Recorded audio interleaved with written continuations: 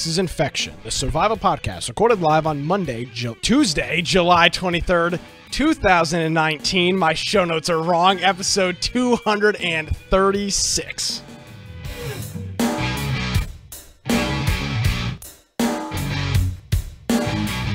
Well, don't I look like an idiot? Ladies and gentlemen, thank you for joining us for another episode of Infection, the survival podcast.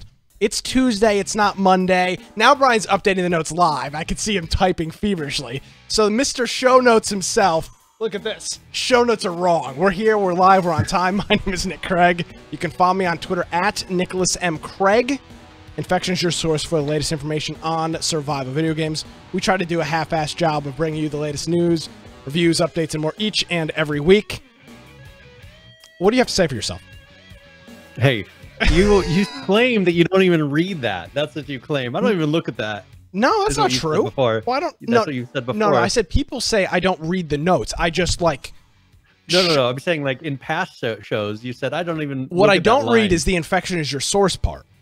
Yeah. So well, I don't know what day it is. Monday because was the last episode on a Monday? It was a Monday. We just okay. So and I'll tell you this, another part that's screwed up in here too. While I'm voicing official complaints, it says this is Infection, the survival podcast. It used to be recorded live. Now it's live broadcast on. What does that mean? Oh, it's even a sentence.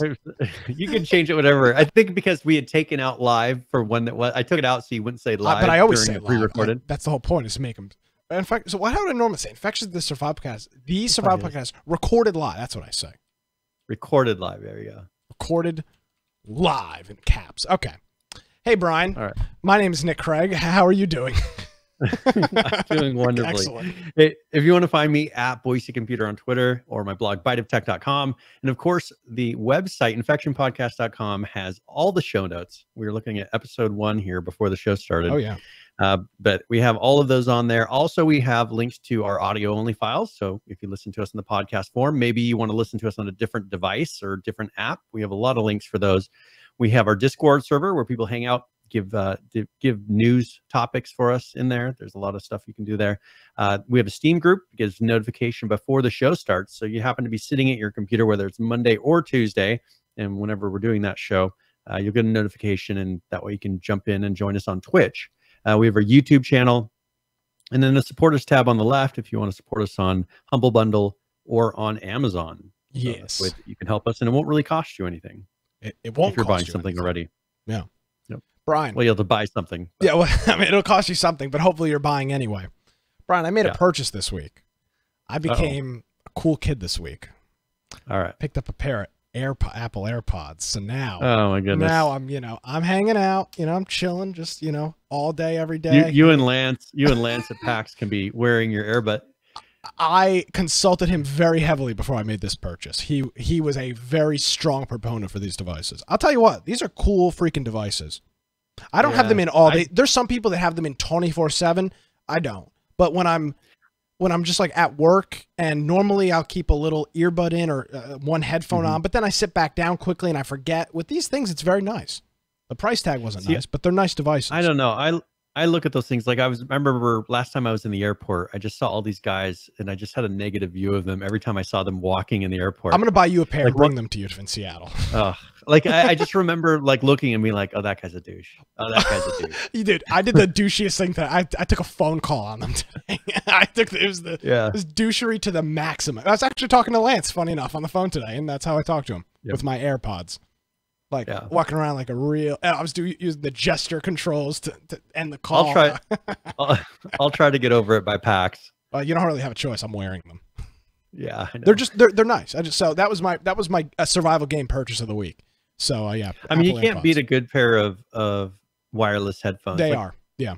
When I'm at the gym, I can't imagine doing all those things and trying to have a cord going down to my phone. No. Like it's a night and day difference.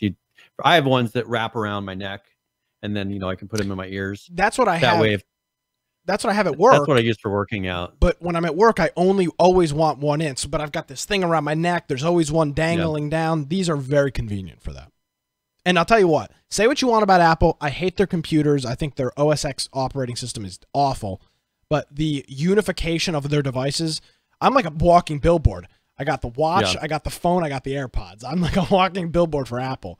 But dude, I took these things out of the box. There's no pairing. You literally open the case up and the phone auto pairs them. It was pretty impressive. I was impressed. So What if you have a couple iPhones around? I mean, I don't know how that would work. It's like any other Bluetooth device. You connect it to whatever you want. Bluetooth's weird about that though. And Bluetooth, even Bluetooth 3 is weird about multi-device connections. They don't. It doesn't work very well.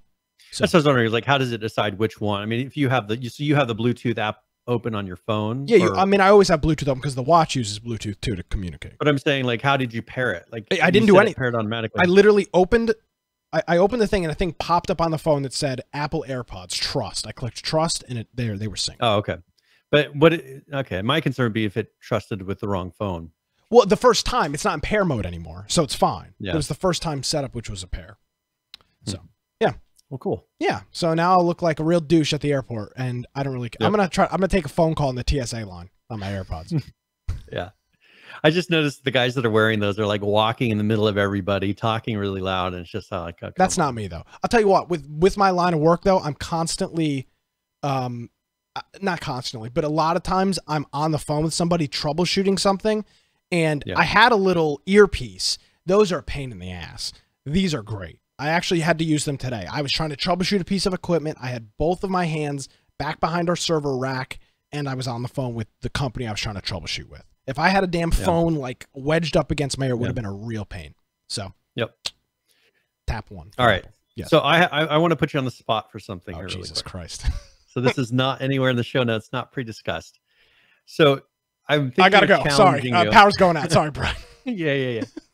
I'm thinking, should we have a challenge, a PAX push challenge for work, like kind of like our workout?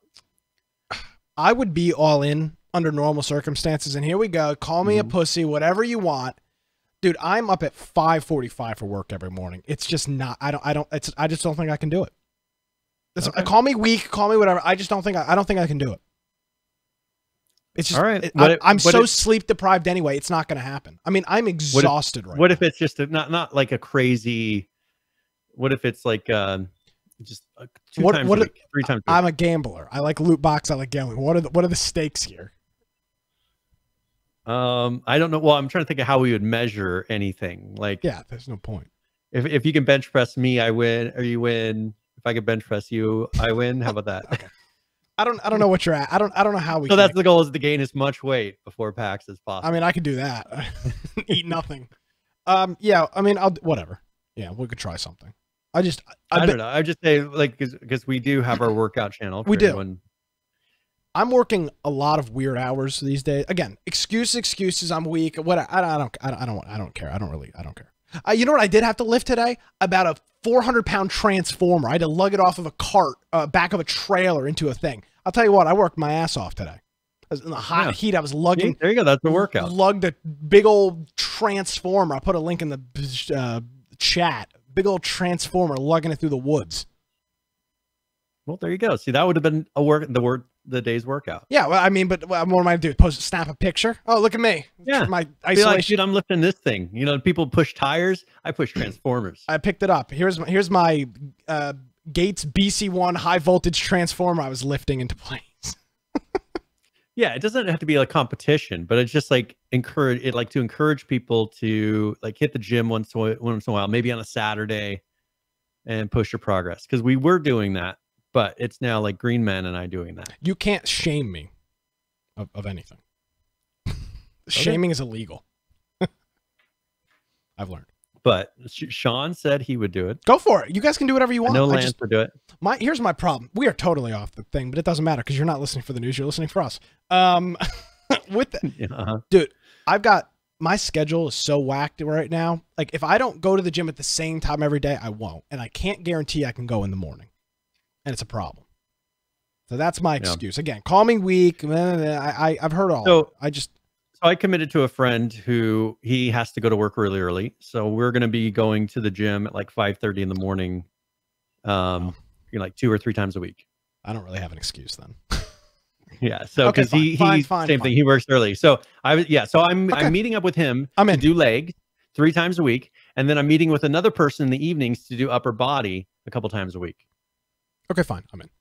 So 2 different workout partners. Congratulations. I don't have anybody to work out with. Me, my I know. me and my I had to AirPods. shame my friends. I had to shame my friends and say, hey, and so my one friend went and got a gym membership at my gym so that we could work out. Look at that. I just posted a link in the chat for all of our live audience. That's the transformer I was lifting. It may not look heavy. It's just a bunch of winded copper. Incredibly heavy. If you know what a transformer is, massive transformer. And yes, there was a I don't know if that's 400 pounds. Oh, okay. Maybe that was a bit of an exaggeration. Nevertheless, I was thinking how you picked up 400 pounds. No, yeah, well, it was upwards of 150. Yeah, it's still a lot. Okay, so that's Very the difference. For people that don't lift heavy things, it makes a big difference the shape of the thing you're trying to pick up. Like my pigs, you could think you could go pick them up pretty easily. No, the shape and the way they are makes it very difficult. But they're not, 150 pounds you could pick up, but not. It's about how it's distributed and all that. 50 pounds, guys. I have 40-pound workout things. Nowhere near 50 pounds. It took 2 people to slide that thing across. It was I was sliding across a wooden floor once I got into the building. It was leaving an indent and like indenting the floor the entire way. This was a very large piece of equipment. So fine, I'll do your fitness challenge. I need to be shamed publicly, and this is where we're doing. I know what motivates you. Yeah, so. Shame. I have no self-esteem, so shame. And very insecure, so shame. I just think we don't have to go crazy, but I think it would be fun. Okay. To put a little push in before PAX. Okay, I agree. And that way when we get there, it's like, hey, we did something before this. Yeah, then we can show up. We can eat and drink beer and have no shame. And then you won't feel so bad because I'll still feel terrible. I won't feel bad drinking mimosas at the airport at 9:30. You'd be like, I need carbohydrates. And you can drink some. Perfect. Yeah, that's what that shows what Brian knows about drinking. He's, hey man, it's like a South Park character of drinking. Okay, we're 13 minutes into the program. We've almost made it to the show notes. Yes. No game of the week going forward throughout the summer. Schedules are crazy. I don't remember if I was around on Friday or not. Maybe. Yeah, I was. I think we played League. Shocker. I think we did that on Friday. So I'm going to be at a birthday party this Friday, so I know that I won't be. Yeah, I don't know what my schedule is. Actually, I've got a friend coming into town, Brian, a friend that you know, somebody that's been in one of our online groups for quite some time. Is good traveling down here for a family reunion, so I'll be meeting up with him. That'll be cool. So I won't be around either. Okay. Yep. With that said, let's cover some hot news right off the top, Brian. Here, Raw. We talked about it last week. Kickstarter. Oh yes. I got a lot of praise on my thumbnail last week, which was which was the raw scene cityscape or whatever, so raw background with the Kickstarter logo. Got a couple private messages about the topically, I don't know what word I'd use, of this thumbnail. They really like that. So with that being said, quick recap for people that aren't following Raw. Kickstarter wanted to raise $79,000, ended up raising just shy of $300,000, and sorry, my ham radio's going off. They knowingly and publicly said that they were breaking the terms of service from Kickstarter. They said we need more than $79,000, which was their goal. We won't be able to actually produce the product with the amount that we're asking for, which is a huge problem. Generally what they said. Can't do that. Not allowed. Kickstarter makes it very clear in their TOS. Yeah, Kickstarter says that, but I think there's probably more people doing that with software projects than you realize. Just don't publicize it and you're fine. I mean, just don't get caught. Don't get caught speeding. You get caught speeding, you get a ticket. So, well, and this is probably why we get a lot of games that just don't seem like they have nearly the stuff that you expected. So with that said, Kickstarter pulled them off the service. I'd have to look. I think the note's in here. I think it's still suspended. I haven't seen any updates. I'm pretty sure they haven't. Funding is still suspended. So they raised 192. Excuse me. It was just shy of $200,000. So they raised 192,000 out of 78,000. Shut down. Broke the TOS. Before this, we were supposed to have a couple of gameplay videos right before the game.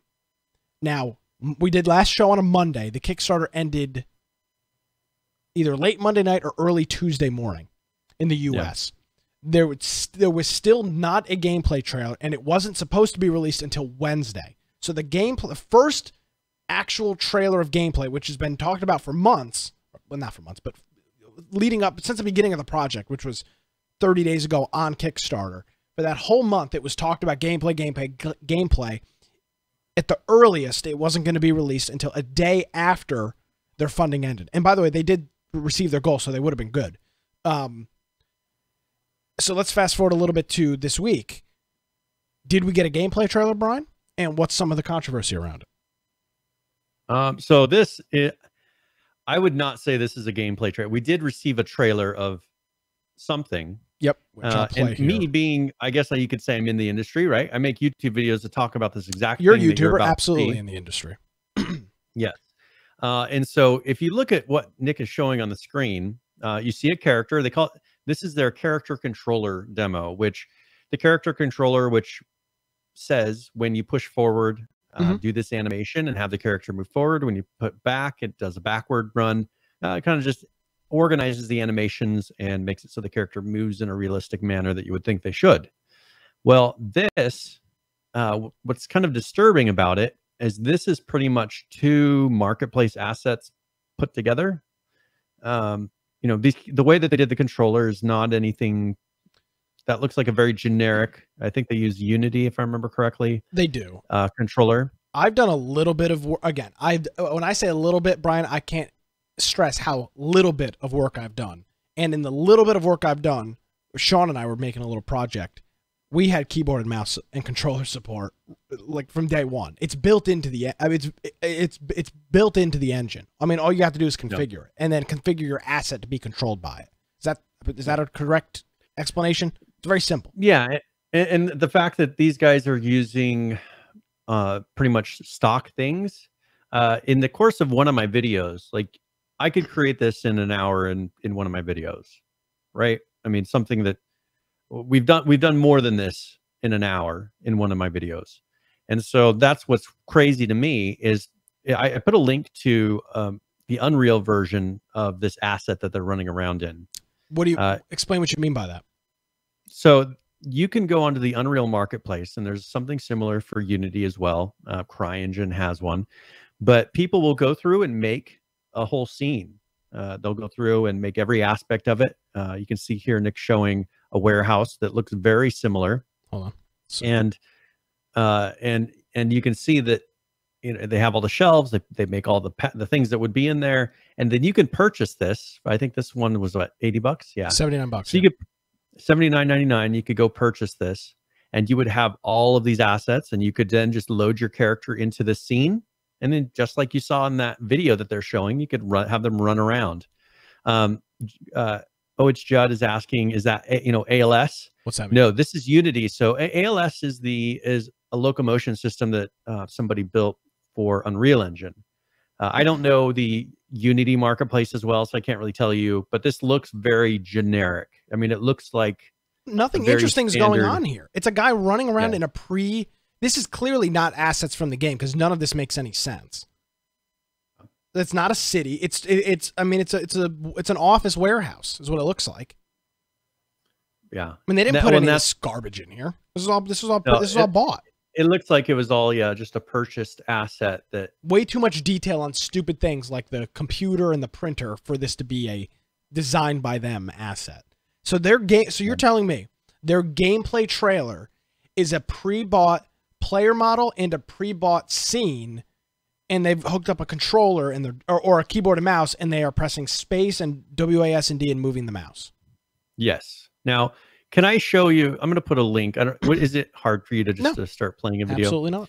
I'm an expert, Brian. I do a lot for this show. Absolutely, it's not a problem. So at that timestamp, there's no link. So this is a video that that I put together. That one of our viewers, Ben, who works with me, he created this whole scene in like a week. You have to post the link. It's not in there. It is. It's Are you sure you're on the right page? I don't show you in the show notes. I don't show you in the show notes either. There's something broken. Let me refresh it. Yeah, I'm refreshing as well. You're on the right. Oh, yeah. Are you in the right? Are you in the right I see week? question marks. Yeah, down. Did you put those in there? I did because there was no link. Yeah, for some reason it didn't link us. I see you up there. Okay. That's weird. So can you post Good it? old- There it is. Okay. Yep. So from this that, shows a disaster. We should just wrap it up. But there's just no point of doing this show. Yeah, where do I click? I can't hear you. You sent me a timestamp video. The video's over. Come on. Let me try it again. So go to 53 minutes 41 seconds. Okay. There you go. Okay. Yeah. So you can see here. So this is something that I put together. This is not raw, by the way. During the video. Yeah, this is not raw. This is something that you have done or one of your friends has done. Yes. Well, so the scene was one that that Ben made. Okay. And then during the video, I showed someone how to pretty much make the character move like this and climb and do all that. And so that was done in like an hour. Yeah, it's a 54-minute video. So that shows you, I'm just comparing the amount of work that they did to produce that video that was such a big deal to them. That's just crazy. Okay. That's their big push. Hot take. What's even crazier is that this video has 460 likes and 117 dislikes. It's got a very positive like ratio. How is that possible? I don't know. People put money into it. People don't understand what they're seeing, right? But I mean, most people wouldn't look at that and realize, oh, they didn't make any of that, right? Like it looks like they just kind of pieced together 3 assets. I assume the character is something they bought as well, but it's that scene for the warehouse.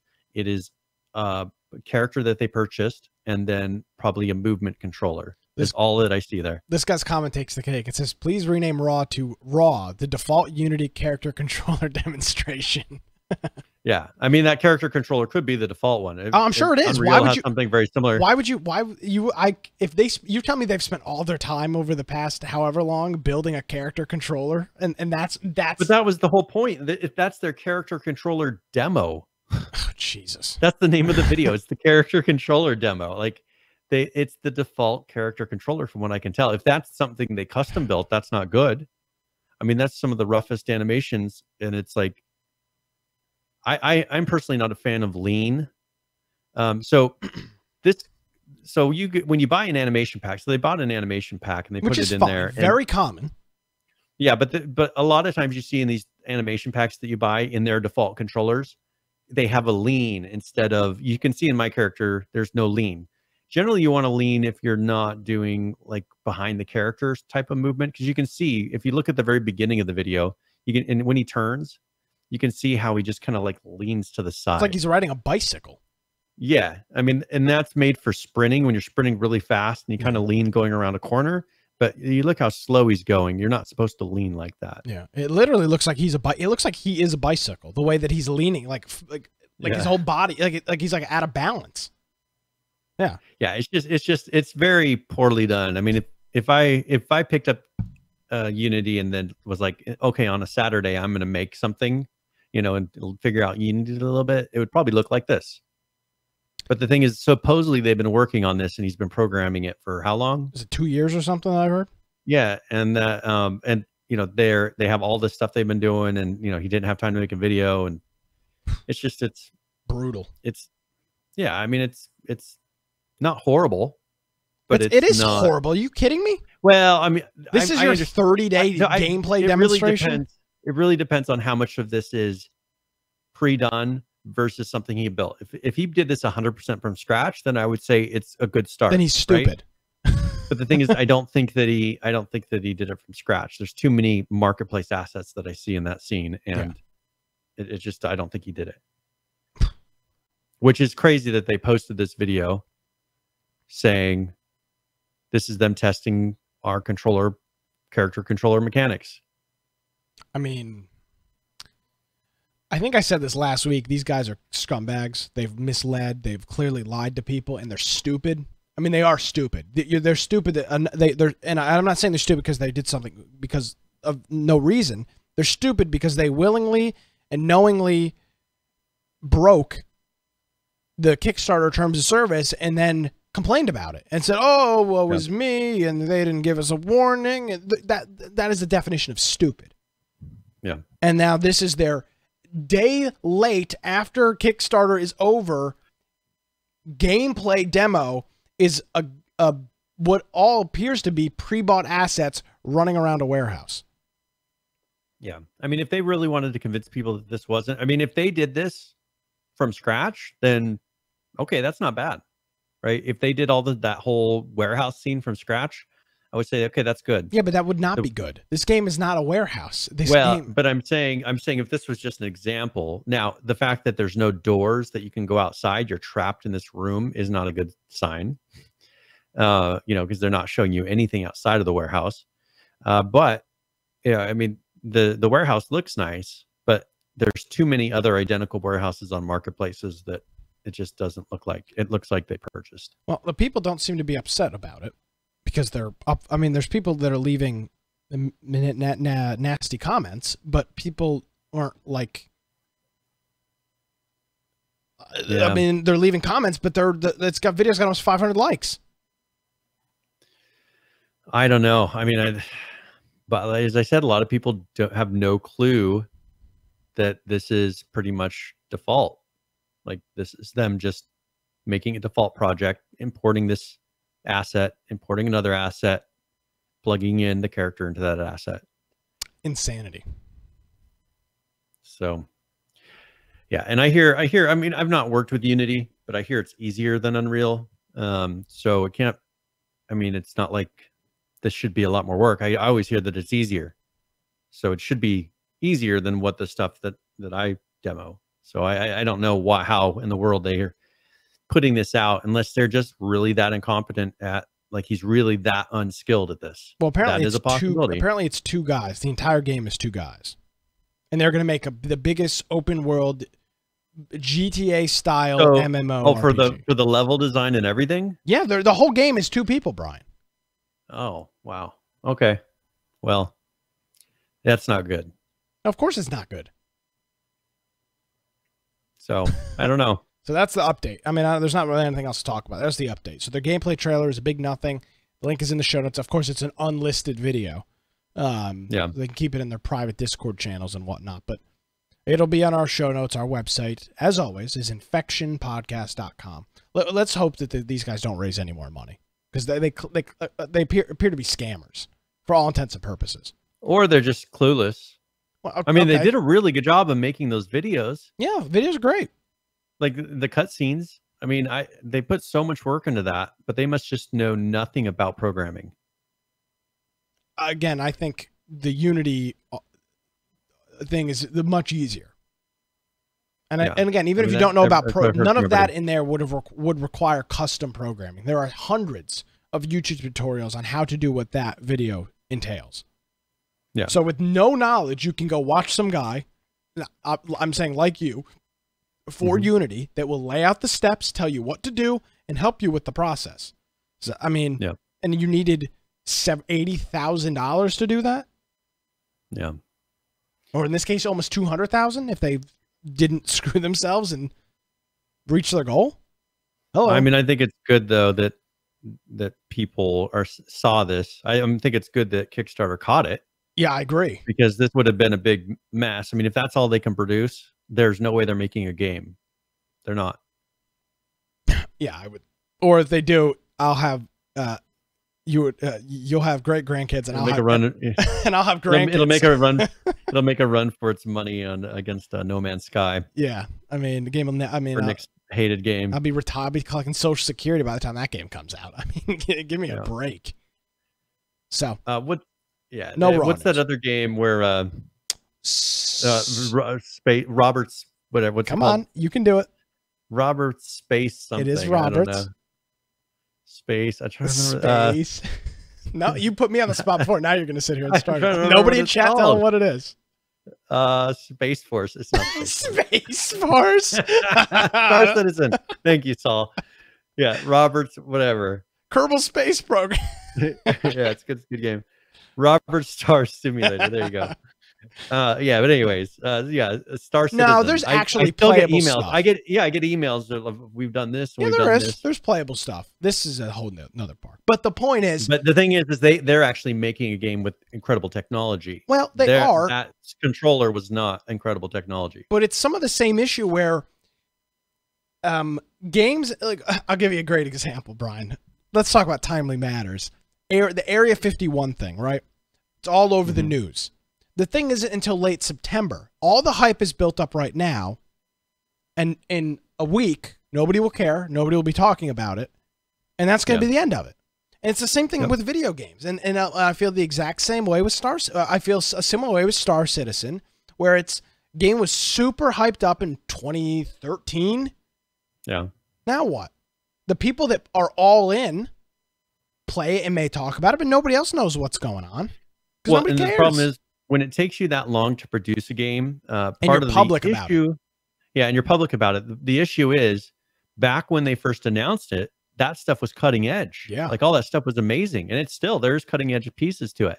But you fast forward 6 years and take a look. I mean, we're going to be having some incredible games coming out in the next year.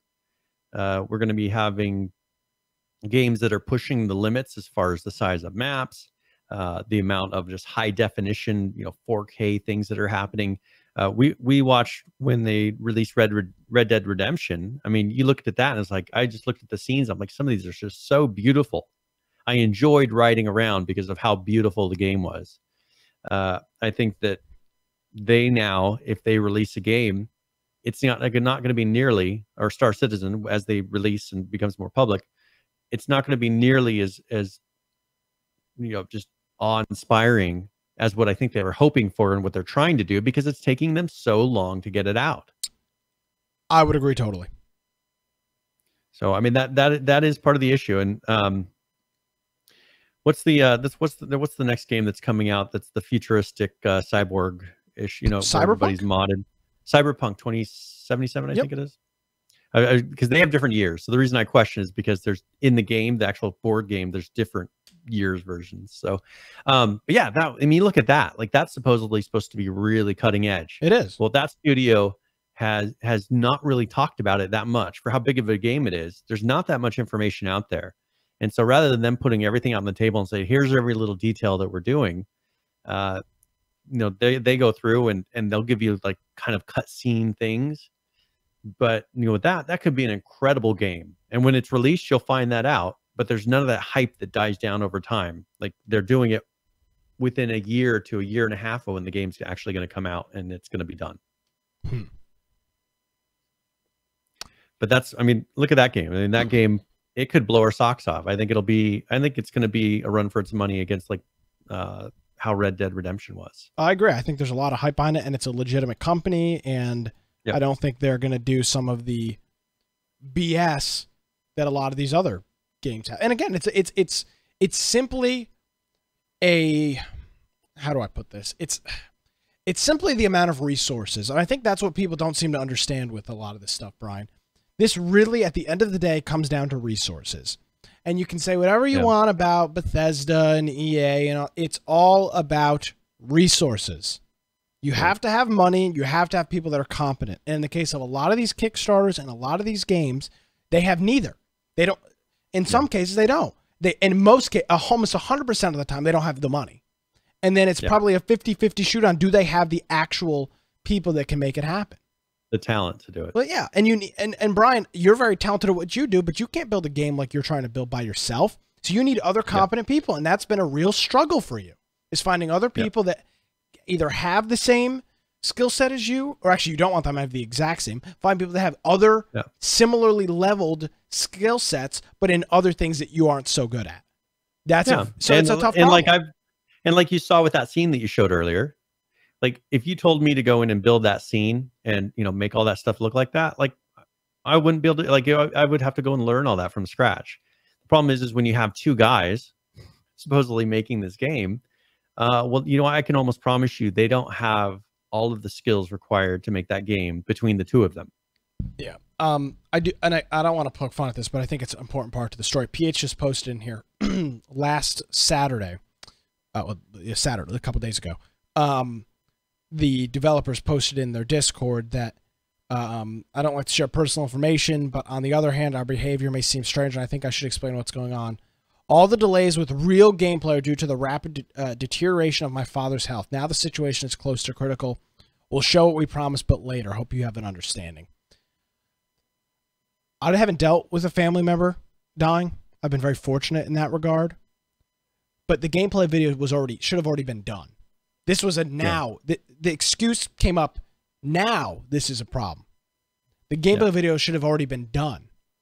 So I understand something may have come up last minute, but the gameplay video should have already been done. And here's the problem. You have asked me, and you have asked me, the consumer, to give you money to build a game. And I hate to say this, I hate to sound rude. That's not my problem. Yeah. You said you were going to do this. I gave you my money. I held up my end of the bargain. You said you were going to do this. I'm not trying to sound insensitive. I haven't dealt with it. My point is, it's a bullshit excuse at the 11th hour is what it is. Yeah. So is his father's health probably deteriorating? Yes. But the gameplay video was supposed to be done weeks ago.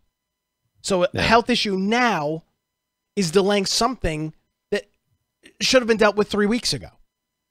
Yeah. So, look at this. We've never taken a week off. We've had a whole bunch of crazy issues, as Judd points out. It's ridiculous.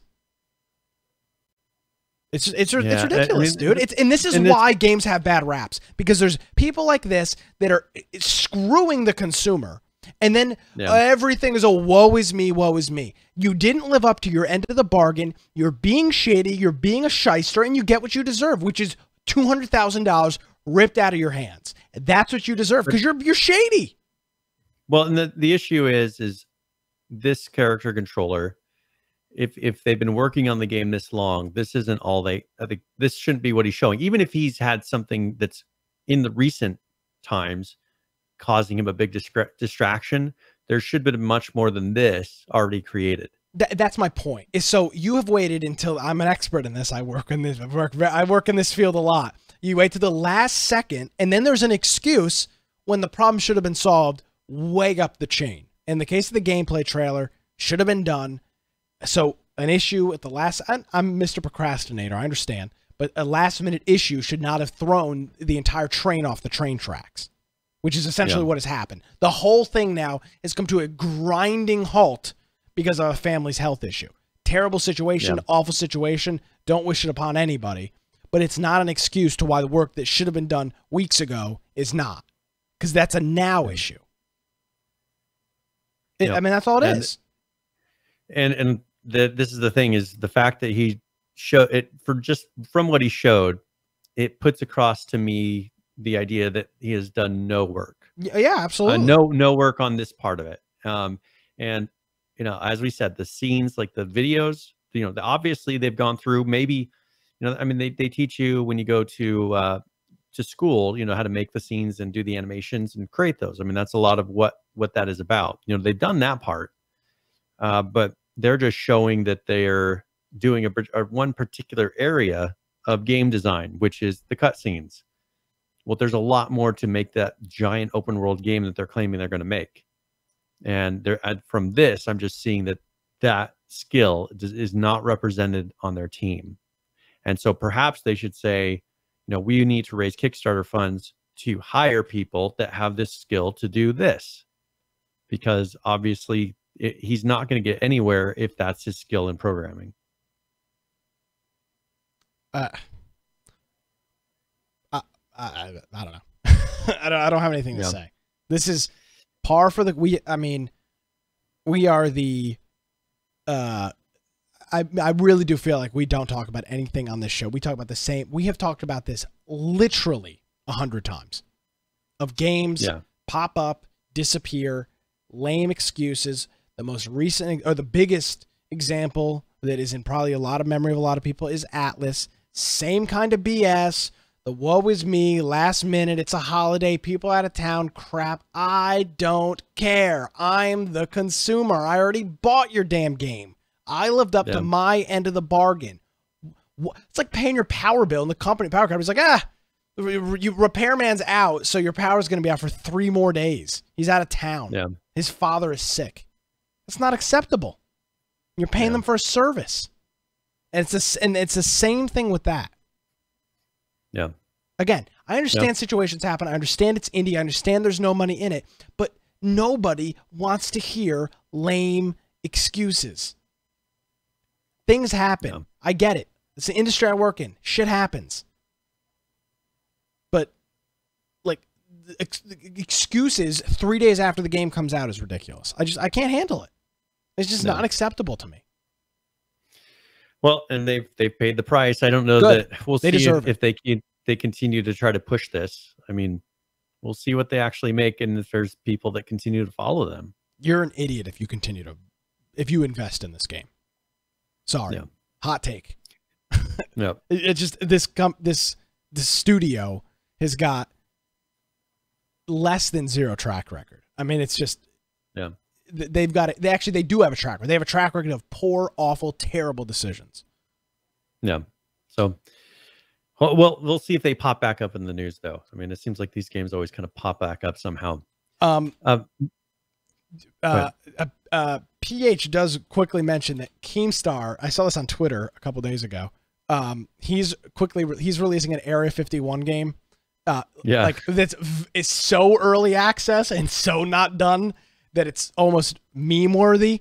And it's got 22 reviews and 31% of them are positive. It came out today. Nice. It's called Storm Area 51, September 20th, 2019. It looks like a terrible Dreamcast game.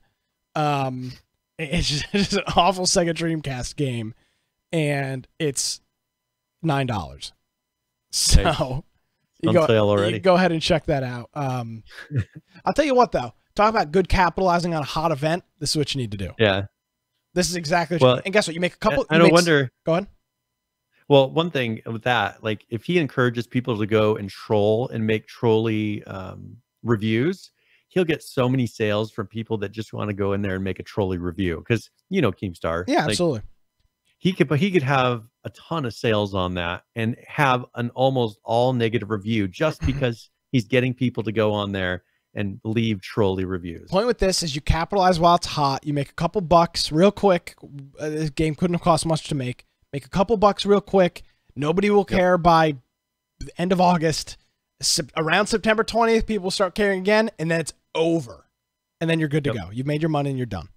So go check it out. Now, so I wanted to talk really quick about, I saw this article, how on your phone, well, I have Google News, and it'll show you all these articles that it thinks that you'll be interested in. I saw an article talking about a Red Dead Redemption DLC that was going to be coming out, and it's the problem. So the DLC that they did for the original Red Dead Redemption, it was something dead. It was you're talking about the zombie game, but it was a full. It wasn't DLC. It was a full game.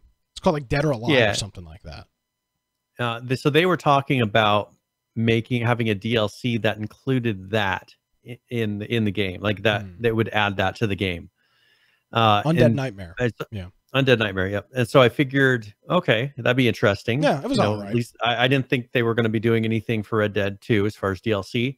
But then earlier today, an article came out saying that was bogus. And also they were talking about doing a remake of Red Dead Redemption, the original one, and they said that that's not true as well. You want to hear the source of this article? A Reddit user claimed they were friends with an environmental artist that said all the new features from Red Dead Redemption 2 would be imported to a remake. The map would be larger, and the new lines of dialogue would be recorded. So we did it, Reddit. We got an a PC Gamer article out of it. Congratulations. And so it was on major. It was on major news sites posting as true, and they got the information off of Reddit. It's called trolling. Yes. From what I remember. So I just thought that people, if you did see this pop up in your news feed, just keep in mind that it has been said to be, and the people that did this on Reddit are fully admitting that it was, and they talk about how they tricked everybody. So I saw this. Is Red Dead. I want to show a quick meme while we're way off topic. This is the top post on the H1Z1 subreddit right now. It says, "Devs, you fell victim to one of the classic blunders. Listening to Reddit for balance changes." I thought that was very funny. And of course, a whole bunch. Of course, the comment section on that's a cesspool. But I thought that was. We don't go in there anymore. So there you go. Hot stuff on Reddit these days. Yes, we should just do our show on Reddit. Only Reddit news was what we will cover. The Reddit. Yeah, podcast. We just go and scroll the Reddit forums. Yeah. NSFW, NSFW, NSFW, NSFW, just post after post. So I did find an article here talking about China's, we talked about this before, China's anti-addiction regulations that they're doing. Yeah, for gaming. Yeah, and one thing that they're finding is a lot of these companies are trying to figure out, should we do this, first of all, because it's putting them in weird moral situations because of the laws in China. I mean, you know, as most people I would assume know, China is a communist country, and they put restrictions on things like violence, gore, spiritualism, political messages. Like, you're not allowed to put any of that stuff in your game. And so a lot of these companies are finding, well, if your game is very centered around like some political thing, how in the world are you going to make it friendly to be able to publish in China? We know Tencent is one of the companies that we talk about a lot because they're one of the main publishers inside of China. And that's one thing that they do is they make it to where it matches, you know, doesn't have blood, doesn't have, you know, it has like green spray flying out of the character. And so these companies, they're having to go through and pretty much redo a lot of their games to be able to publish them in China. And you know, and it makes a big difference too. I mean, you saw H1Z1 did this. They bent over backwards for China. The game was drastically different. And do you think that it was worth it for them? I know I've given my comment like a year or two ago about this. At the time, absolutely, because it was where the people were playing, and nobody in the US they made a lot was of sales. Yeah, absolutely. Yeah, no, but then laws changed. What people wanted in China changed, and then when they left, there was nobody playing it anymore. Now they play PUBG. I mean, yeah, they moved on to PUBG, and it killed the whole company. I mean, if you look, yeah, essentially, you know, so was it worth it? I think other companies are going to have to be looking at that as an example of, do we really want to chase China, and are we willing to compromise our game for the sake of China? Yeah, and are we willing to risk our whole company? Because, you know, people would say, "Oh no, that wouldn't happen." Well, it did. We watched it unfold and happen in front of our eyes. So I think that this is something that these companies now have to really look at and make a decision. Are we willing to compromise? Because if you compromise too much, I mean, if you start letting China in, and you asked PUBG or you asked Daybreak about this and made them very uncomfortable. Oh yeah. But, you know, the second that you let China in on the American servers, it's game over. You're racist. Like, Americans just have no interest in playing anymore because it's just not fun. So I think that I think we're going to be seeing more of that because there's a lot of stuff going on in China with this. I mean, they have like a ranking system for people as far as how good of a citizen you are. There's just a lot of crazy stuff happening over there. And I think that as they get more and more regulated, I think it's very risky for a company to step in there anymore. Like, because they could just say, "Oh, we don't like your game anymore," and you can't publish here, and it'll kill your game. Like, you will lose your whole user base overnight because they have the ability to do that. Where in America, they couldn't. They couldn't just shut down every connection to that game, you know, and guarantee that it's going to be closed. China has a firewall that will. So, yes, it's an interesting story. It's not a story per se, but the whole situation is very interesting, and we've seen it with PUBG. And I think while it'll be a lot different because the player counts are so much higher that the bleed will be a slower, longer bleed, but it will absolutely happen at some point. I mean, you'll see the 800,000 player will be 300,000, and that'll be US players. They'll move on to a different game, and you know that overnight you could see PUBG's numbers just plummet. I mean, it's very, very, very, very, very possible for that to happen when you're counting on them as your player base. Yeah. So, and it's weird, like that they do go like all at once. They switch games. I mean, it seemed like it's the hot trend. Overnight. It's just the hot trend. Yeah. It's what people are playing. And again, we've said this a million times.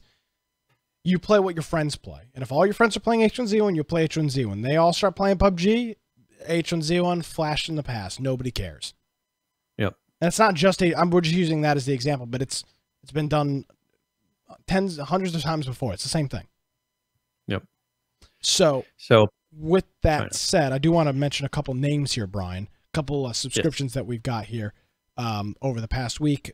TechZone 707, Gaudimus, thank you. Saul Greatman, The Falcons Watch, and Green Man Cartoons, who might be coming out to PAX, which would be which would be cool. So thanks to all those individuals, and he'll get mobbed by all of his YouTube fans. Dude, I'm gonna be standing out with a sign like, "This is the guy that made the art cartoon." I'll be like a homeless person with my sign. I'm gonna follow him around with a sign. I make cartoons. Yep. So that would be fun though. We need to if there's anybody who's going to be in the Seattle area during PAX, they should hit us up and we can go grab a bite to eat or something. Yes, absolutely. Please do. Or if you know of good places to go in Seattle for eat or drinks or whatever, let us know. Send us an email, contact@infectionpodcast.com. If you've got a recommendation, I don't know. There's a couple video game bars I know that exist around town. Let us know. That'd be cool. We can go to a trivia night. That'll be amazing. We are absolutely doing trivia again. I don't care. You can do the same place. I don't know. Maybe you can do whatever you want, Brian. You're a grown ass man. You can do whatever you want. I'm just saying. I'll answer the first set of questions. You can answer the second. Those were tough questions, man. That was something like I was like, damn. I thought I was a nerd. No, I don't even know what these people they're talking about. But the second one was the second half of it was all like WWE. It was like it was like RuPaul's. No, it was RuPaul's drag. The drag queen. All the questions were about her that show. I don't even know what that is. For the second half. I don't remember. I have no idea. That's why we left. Like, there was a whole bunch of wrestling questions too. Are you thinking of the same place? Yes. Okay, we're not doing this on the show. This is an off-topic thing. Yes. So Seattle. If you're an expert in Seattle, let us know. Okay. With that said, okay, so go ahead. We let's talk about Blender really quick because I mentioned this last week. It's more so that yes, yes, that Epic had given them a grant. Well, now Ubisoft is actually joining, and they are giving money to the development fund for Blender as well. And they're saying that they're going to start using Blender at Ubisoft. Oh. So, I mean, that's a big deal. That's probably a 3ds Max house. And for them to switch over and start using Blender, that's they make Far Cry, Watch Dogs, Just Dance, which we always see every year at E3. Like the headline at E3, yep. Assassin's Creed, all the Tom Clancy video games, like they make some of the main ones. For them, they got to be looking at, we put so much into licensing probably just for 3DS, and if they put that same amount into Blender, they could probably get a very, very good product back that then they don't have to keep rebuying. So, but yeah, I thought that was very interesting that they're joining in. It'd be interesting to see how many other companies kind of see this as an investment and start throwing money at them, because the product, it'll be interesting to see where the product is in a year. I mean, with all this money that's being thrown at them. I think what's happening is the SAS model works great for small companies, but when you start getting to the size of Ubisoft and Activision, SAS, which is software as a service, things with monthly subscriptions in a lot of cases become unreasonable. I mean, you have hundreds of copies of 3ds Max at $50, $60, I don't know, $70 a copy. You're literally pissing money. I mean, it's insane. And you're doing that with 3ds Max. You're probably doing that with Adobe and Photoshop. You're probably doing that with Office 365 or some Microsoft tech solution for your email, or you're doing it with Google for their Drive solution. These companies are bleeding monthly subscriptions. And if they can invest, what was it? Was it $1.5 million that Epic Game? Epic did. You invest that. You put that into Blender once, And now you aren't bleeding tens of thousands of dollars a month in software services. Yep. And this is something that you really see in the Linux world. There's a lot of companies that highly rely on some sort of a Linux application or something about Linux. And so what they do is they hire on somebody who works on that full time and contributes to the project. And that's what they're doing with this. Ubisoft is actually having employees that sit there and they contribute to the Blender open source project. So they're making things to improve Blender under Ubisoft's time, contribute it to the project so that they can pretty much tailor make it to how they want it to be. Yeah. So, and this, you do see this with Linux. I mean, this is exactly what they do with Linux. You have people at Microsoft, you have people at all these other companies that are sitting there and creating software and submitting it to the Linux core. I just think if you look at companies trying to cut budgets, of course you can fire people. That's one thing. Yeah. But cutting some of the, and again, you're not going to do it with that. PH brings up GIMP as a replacement to Photoshop. It's not. GIMP is awful. No. I don't care what anybody says. GIMP is terrible. But it's the closest to Photoshop. It is, but you would have to have companies dump money into it to even get it close. That's my point. So a case like Photoshop, probably not going to happen. But imagine if they got $5 million in funding, could they make something that then was comparable to Photoshop? Probably not, because I don't know. Probably not. But the point is if you can cut just 1 or 2 or 3 of those services back, it can save you tens of thousands of dollars a month, depending on the size of your company. Yeah, Corel Draw, as Judd brings up. Oh yeah, let's go back. Corel Draw, moving the whole industry, dumping Adobe. My relationship with Adobe is over. To Corel we go. Well, my dad, he still uses WordPerfect. Oh, but the thing is WordPerfect does certain things that, like, attorneys like WordPerfect because you can see the codes. It's like editing, I guess, HTML in a document, and it lets you go in and really get the document to look how you want it to. And Word doesn't give you those kind of controls. So for him, it works.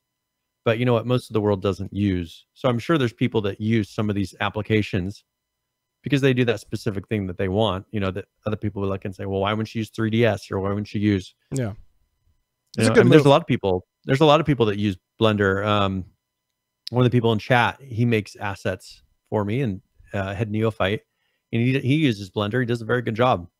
Blender is very powerful for people who know how to use it. If open source is maintained, it can be very powerful. If it's not maintained, it turns into a real dumpster fire real quick because things don't work, and then there's a whole bunch of mismatching going on and duct taping together, and then that's why open source has a bad rap in a lot of cases. Not every case, but in the case of I think this, it's maintained and it's good to go. I think that Blender has gotten enough love over the years to where it has been able to stay a contender in the market. And so I think that's put them in this position to where they realize with a little bit more funding, like, it could be a good comparison. Yeah. All right. Lots of good stuff going on there. Brian, game giveaway, is that something that we can do? So let me go ahead and let's do ! giveaway in chat. Don't type it quite yet because I'm hitting enter. This will be a 60-point raffle. So if you've been watching for the last hour, you will be able to enter for this.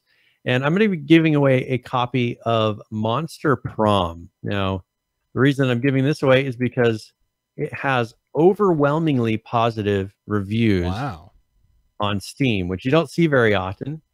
So overwhelmingly positive. It's a dating sim. So I was Joe here. Comedy multiplayer, choices matter.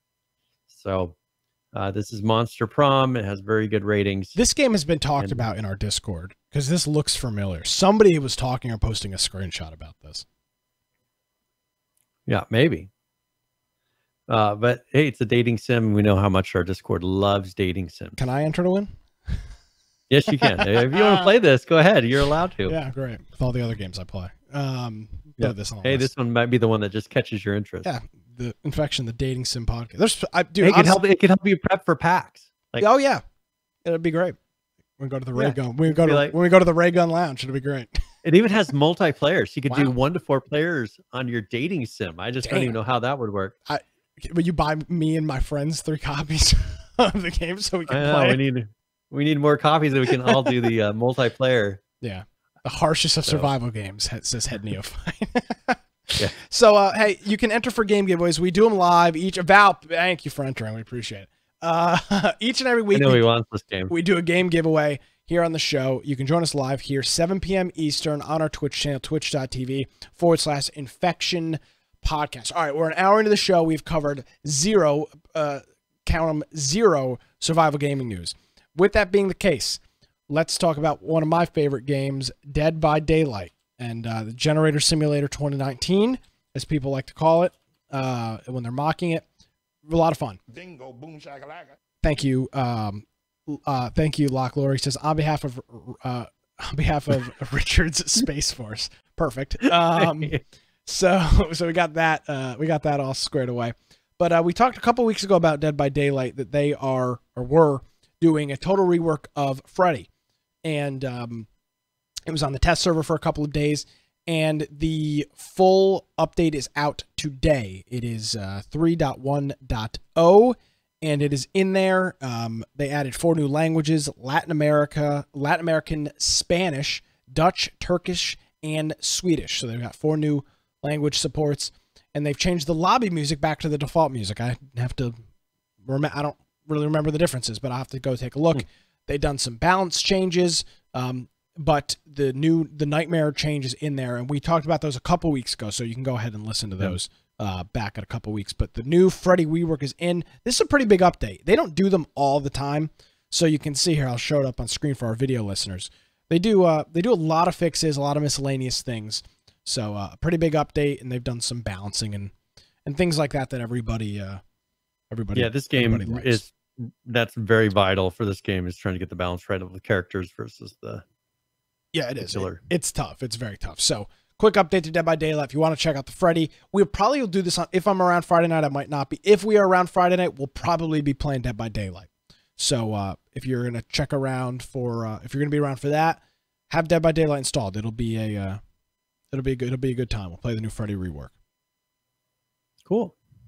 Yeah, I will have to play it with all my expansions. Maybe I can play the new. Yeah. Freddy, is he a DLC, right? Yeah, Freddy is a DLC. Okay. Well, I can play him so you can see him. How about that? And kiss my ass, Brian. How about that? Okay. So anyway. Okay. All right. Oh, good. Whatever. Your show. Go ahead, take it over. I'm done. let's talk about a survival game. Yeah, sure. Which one? You want to talk about China or Red Dead Redemption? Which one's the Last Oasis? Hey, we'll go to Last Oasis first. Last Oasis, they did announce a date. So September 3rd is when they're planning to unlock that game. And this is the weird kind of Mad Max style kind of game, right? Well, it's got those kind of like not steampunk, but like the kind of weird mechanical style creatures. The goal, so we explained this a while ago. Remember, you make these gigantic kind of like winds. What? Yeah, but they're done in a style of was it Da Vinci? Is it a Da Vinci? I don't know what that means. I mean, I know Da Vinci. So Da Vinci made schematics and things for kind of crazy machines. And these are kind of done in that style of something that he would have made. They're like wooden bugs. Would have made. So yeah. And so the goal is that you have to kind of move around. So it's a big world, but you have to migrate from section of the map to section of the map in order to survive. And I think it's kind of like the gas in a VR type of game. I think that something is following you and you have to keep ahead of it. That's why it's Last Oasis. You're all trying to make it to the last place that you can survive and be the last one to actually make it there, because there's a bunch of people working to get there, and you'll fight each other some, but you also have to build and then reach this last point. So, and then you've successfully done it. So it's interesting. It's a different concept. We haven't really seen this happen in a yeah, Nisko says, I still don't know the full story. I haven't read the whole story about it. I mean, I don't know the whole backstory of it. I do know that the Earth's not turning anymore. And so like the sun or, whatever it is, the darkness, something is chasing them. And so they have to keep ahead of it. There we go. Thank you, Nisko. You just repeated what I said. I forgive you. There you go. But I mean, that's the story. But the whole goal, the whole mechanic is that you're being chased and forced to keep moving forward, and because of the planet. So should be interesting. It'll be interesting to see if it works as they're claiming. What if they'll be at PAX? I bet you they will be. I bet you that there'll be some representation. We'll have to find them. Yeah, because it's coming out right. I mean, like September 3rd is what, 2 days after PAX ends or something? I wonder if they're kind of doing their announce at PAX. Yeah, it would make sense to have a big booth there and get people to talk about the game. Most people don't get home until the Monday or Tuesday anyway, so it comes out on Tuesday. Yeah, I hope maybe they'll be with somebody else though. That'd be kind of neat. Maybe they won't be. I don't know. Oh, but we'll try to find them and then see if we can get an interview and some copies of the game for Nick. Okay. You always complain about me getting copies of the game, so I figured this time we'll get them. I don't want to talk to you anymore. All right. Do you have a preference for what we talk about next? No, it's your show. Go for it. Whatever you want to talk about. Well, let's talk about ROE really quick. Okay, go ahead. So Ring of Elysium, they put out, of course, this is a China game pretty much, but they put out 2 patches. Remember, they did come out of alpha, so they're not putting out nearly as many patches as before. Yeah. But they are doing what they call their S4 heroic challenges have been unlocked, and they've made some changes to the training mode. They do have that, we talked about it, the Amazon Cup, which we were kind of surprised to see a tournament being hosted by Amazon. Yeah. But they are doing that. They're doing all the qualifiers. So if you're interested, I think that it's happening July 2nd through August 5th for the qualifiers. So you have some time to play now up until the 5th. And then they'll have the regional championships for North America on August 11th. And the prize for winning that is $60,000, which isn't huge, but I guess if one person wins that, is that the prize pool. So I'm not sure how they're distributing that across various winners. Very low for a gaming tournament. I mean, for Amazon, come on. Well, remember though, this is an online tournament. So typically on those, there are different things. There's like world championship tournaments that are typically done in person at an arena, and those prize pools can be hundreds of thousands, if not millions of dollars. Big money. Yeah. But these online tournaments, I think the idea, in my opinion, is you could do them a little more often, and you do a small, because it's hard to have somebody sponsor when you're not doing something in person where there's a big stage and you can put logos and you can't touch it. Like you can go to that tournament, you can touch the tournament. It's there. It's the whole surrounding. When you just do an online thing and stream it on Twitch, it's probably a lot harder to get companies to shell out sums of cash to sponsor, because it's not a tangible object. You can go, oh great, some guys streaming on Twitch. Congratulations. Well, now one thing that they do, that I guess the benefit of doing one like this is they have incentives. So if you enter into it, you can get a Twitch accessory, which is just a little Twitch badge that you can wear in game. They have a Twitch outfit, but some physical prizes are giving away. They're going to be giving away, well, I guess here's a digital one that you can go to a store and actually get. But the Steam gift cards, they'll be giving away some of those, and Twitch bits. But they'll also be giving away 2 gaming PCs.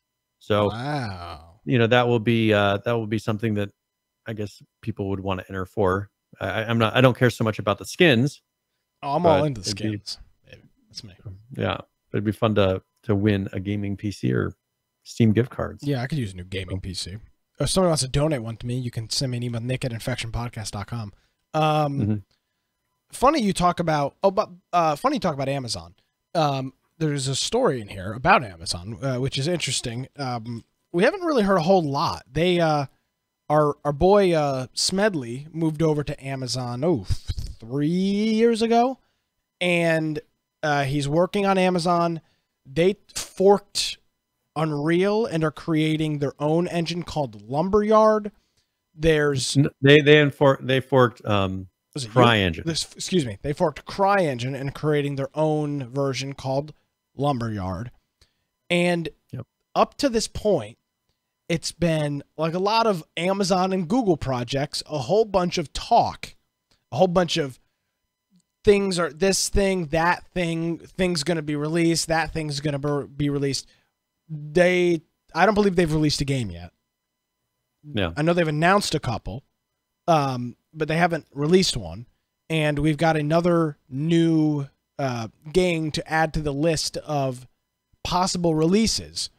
And according to a report, Amazon is looking to develop and we would assume publish an MMO game that is in the Lord of the Rings universe in the Middle Earth. So this appears to be, and this actually is in conjunction with a TV series that is supposedly coming out in 2021. That's going to be a Lord of the Rings universe-based TV series.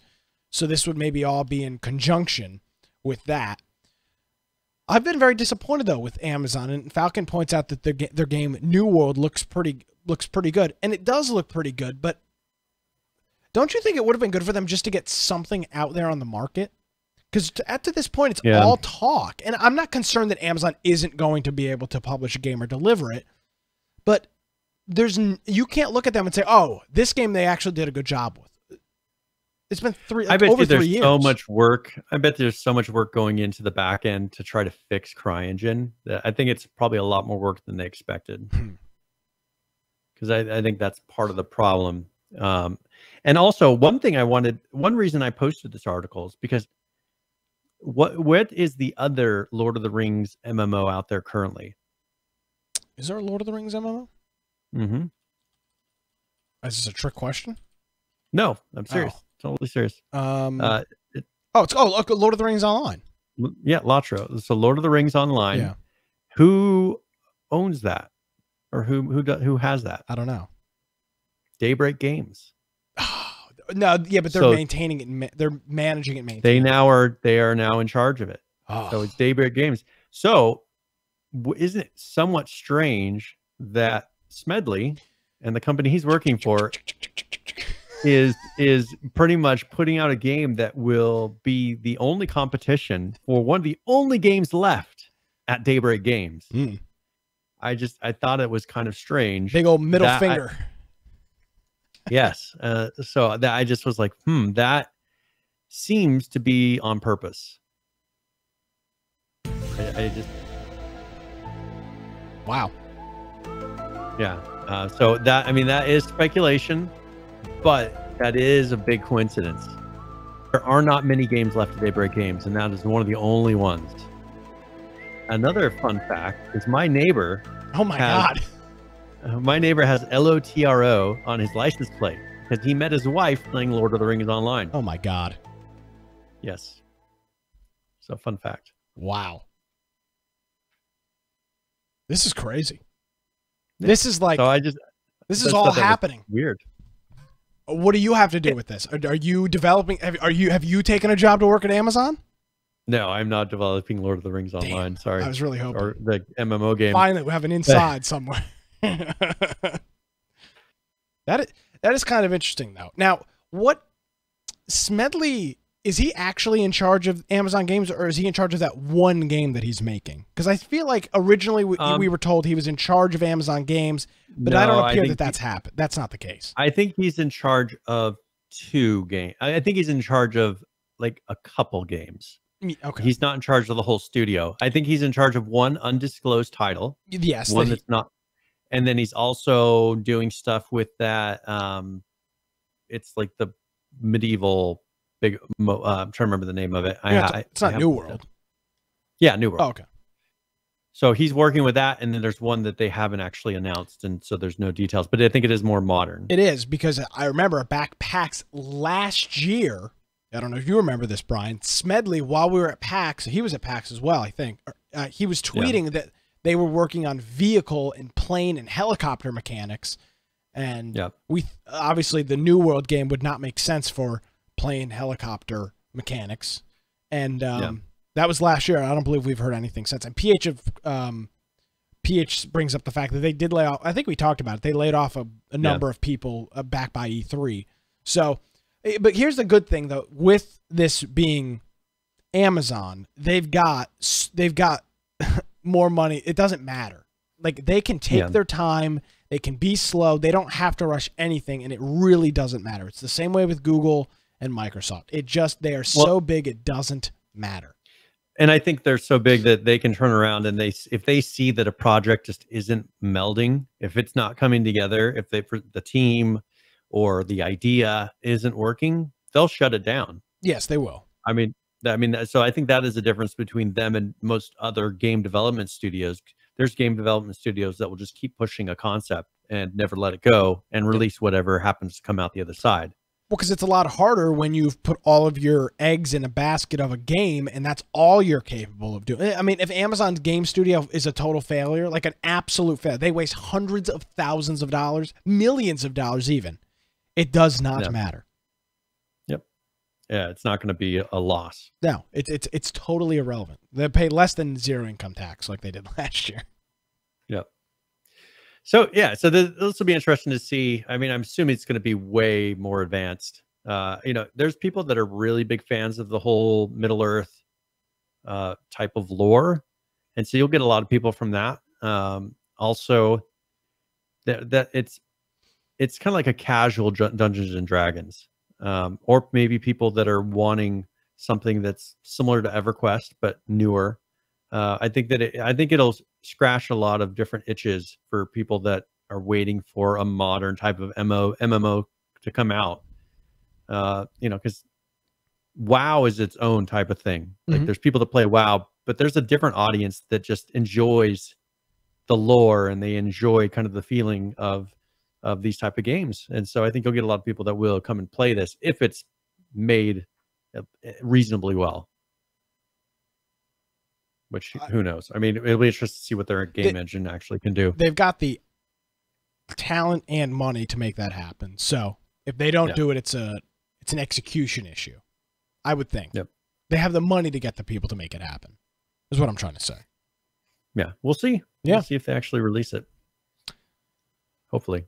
Yeah, I mean, one would hope.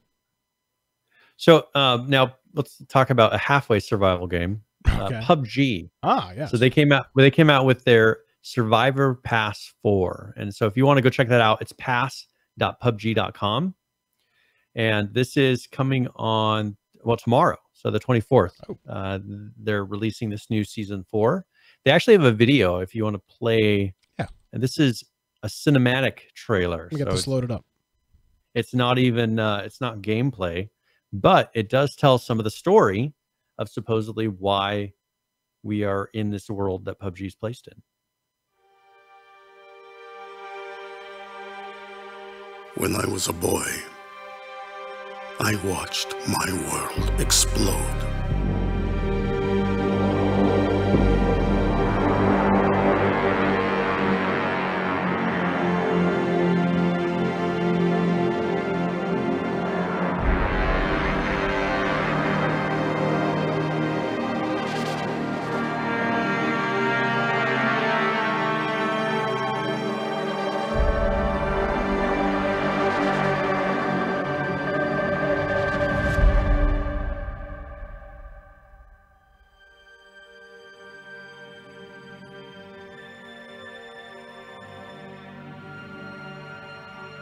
I thought I lost everything in that fiery nightmare. But what I found in the rubble of my childhood awakened me. I was the first lone survivor of Erengel. But I would not be the last. The island showed a scared boy that he could be a survivor. That's what I want for you. To meet your true self. Will you embrace who you're meant to be? Or is this all you are? Will you find a person strong enough to conquer their fear? Or will you die because you were too weak to understand it? Yes, my friend. Everyone is searching for themselves. That search ends here. The place I once called home. Welcome to my battlegrounds. Whoa. I believe that's the first time we've seen anything like that, Brian. Yes. And so What is this? So this is kind of giving the back lore Mm-hmm. of why all these people are being dropped onto an island and fighting each other. Hunger Games. So this, yeah, it's somewhat of a Hunger Games. There's some guy who went through war and he wants other people to experience, I guess, what he experienced. A little dark, if you ask me. Yeah, and so he has all these cameras and he's watching and kind of directing everything from his desk. And what do you have, a king or a queen chess pawn? Like very devious. Yeah, and so this is at least they're putting some story to it, because for people that remember years ago, it seems like we talked about this, where they pretty much took this idea from a game or from a movie called the exact same thing as what this was originally released on H1Z1 as. I mean, the movie had the exact same name, Battle Royale. It looked very similar. Brennan actually had a lot of the same outfits as the original Chinese or Japanese movie. So this is, I think they were probably concerned about getting sued at some point now that they were making money. And I'm assuming that's why they're kind of now creating their own backstory, and even the visuals are different on this. Like if you look, it doesn't have that kind of girls in mini skirts type of a feel. I didn't see any of that in this whole film. No. And so I wonder if they're kind of getting away from that, because that was Brendan's thing, and he's not really in charge there anymore. He's doing other projects. I don't think he has anything to do with this. Yeah, he's doing his own projects, and they've kind of taken this back over. And so I think they're kind of leaving that Battle Royale theme and going with this more backstory style theme and getting away from that movie, because there is a huge risk of them getting sued by whoever owns the rights to that movie, even though it's in Japan. So what are the dates on this? This starts July 24th, so tomorrow. And so in this there is a is this the new weapon is in here, the Deagle. Yeah, they also redid the map, so Wrangle looks different. Yeah, if you can actually see the layout, they did a lot of visual updates. So if you click one of those yellow or the orangish things, you can see on there the before and after, and you can actually drag. Oh wow! And they'll show some of the visual updates and how it just looks different. So you can click through the map points right below that, and you can see they really filled out and just made it look better. So they're giving it the polish. Applied some HDR. Yep. So it's definitely got more polish. But they're adding some new items to it, and it should be interesting to see how people take to it tomorrow. Yeah. Let's see. So there's a couple things in here though. The ledge grab that we talked about was on test. They wanted people to test. That's in there. The Deagle is in there. That new vehicle's in there. This is an update we talked about maybe 3 weeks ago. It's all of those things. It was on test. Yeah, all those things. The gas can changes. Now they're actually used as explosives and whatnot. So that's all there. And they actually have a cool video too that we're not going to watch now, but it's probably not in English, as most of them are not. There's one called it isn't. That's unfortunately. You can go watch it with the subtitles though. It's a planning of season 4, and they actually go through and they interview people. And I'll tell you what. But one thing you could do, if you click on ledge grab, you don't have to play audio for it, but it does show the ledge grab. You can actually see him running and grabbing the ledge and pulling himself up. Yeah, I mean, it's very, very similar to what we would expect. And as similar to as when they added the vaulting, when they allowed you to kind of climb up the side of buildings and jump over walls and things like that. It really changed the dynamic of the game. Now, I don't believe this so much. They always show this in games, this constant roof jumping from roof to roof to roof. People really don't move like that, in my opinion. That's not going to happen. Can you scroll back a little bit? I see something that just catches my eye. So when he's getting ready to run down this roof, just look at, it's called IK, but look at his feet and how they touch the roof. You notice how they're floating? Yeah. So what you can do is, if you do it correctly, there's a thing called IK that will actually make it so the feet set and touch down on items, like whatever you're standing on correctly. Okay. If you look at that, you can see it's just like he's floating on top of the roof because it's an angle that's kind of hard when you don't use IK. Sorry, I just noticed that. It really stuck out to me. You didn't see it? I saw it, but I mean, it didn't stick out to me. Okay, that I noticed that kind of stuff. Yeah, clearly. Working on this stuff has ruined me. Like, it makes it when I watch a game, I see those things. You become a real snob, is what they would call it. You're like they should be having IK, and the foot should be actually sitting at the angle of the roof as you're running down. That's what it should be doing. IK or Riot, make it happen. Reddit. Yeah, that's well. Change.org. I understand why they don't do it, but well, now you got to give an quick explanation. Why don't they do it? Performance. Yeah, okay, probably. In this game, performance matters. This is not a single player game. Performance really matters for them, so they're just making it to where it works. And for what they're doing, it works. I mean, most people don't care. I mean, look, we put up with H1Z1 for how long? Too long. And that had none of this? Yeah. None of this. No, but what I was saying, back to before we were talking about, what does IK stand for? Inverse kinematics. Okay.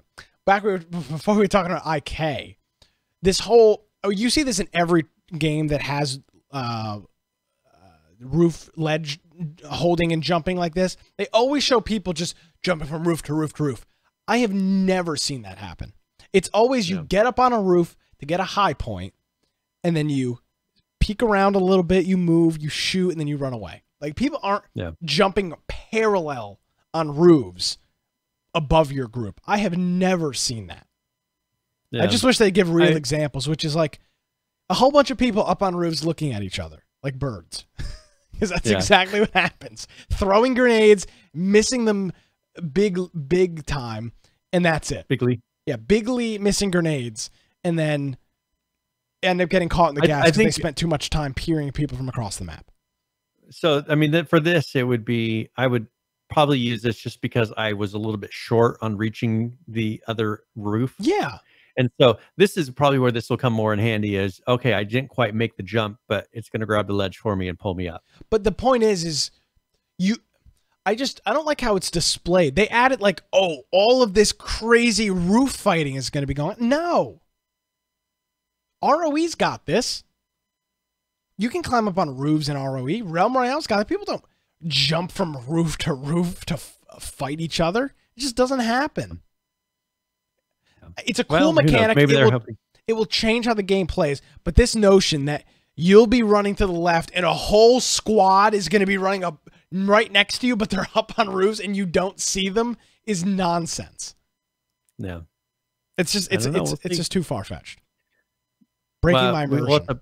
We'll have to try playing this maybe on Friday or Saturday. We absolutely need to play PUBG. I have been told now, I was told last week I talked about Barbie talked to me. I talked to a couple of other people as well over the past week about, they messaged me based on the comments I made last week, said the exact same thing. They really do feel that the game has changed dramatically. Yeah. Which I mean, it was never a bad game. It was just stale bread. It seems like they've really gone and polished and like added. It'd be interesting to see how it feels now. It was just boring. It's not that the game was never like unplayable. It's just like, I don't want to play it anymore. I've played hours of driving to Georgia Pole. I'm done. Yeah. I don't want to do it anymore. I'll just watch Twitch. Get a loot for 20 minutes and then die. I mean, it's like, oh my god, I can't do it. I'm gonna lose my mind. But apparently, it's changed a lot, so that's good. Okay, yeah, we'll have to try it. So make sure everybody has it installed and updated, and maybe we'll jump in over the weekend. Yeah, Judd's saying Battle Royale is just boring to me. Yeah, I mean it is. It is too much of the same. But there are things you can do to make. You know what's so funny is people talk about the repetition of Battle Royale, and it is. It's very repetitive. Loot, spawn, loot, die, re-loop. That's it. That's the whole process.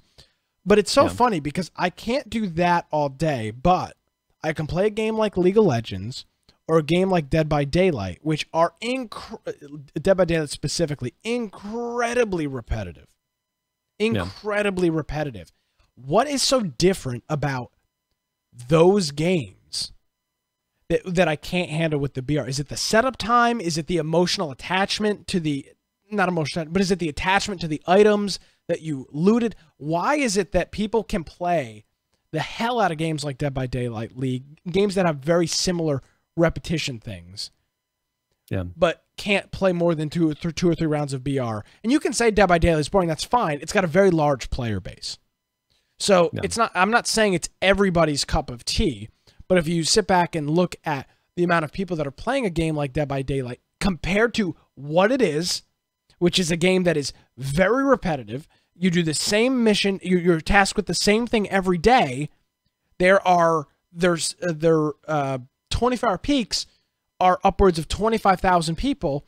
And if you look at their 7-day peak, you're talking about 30,000 people playing the game.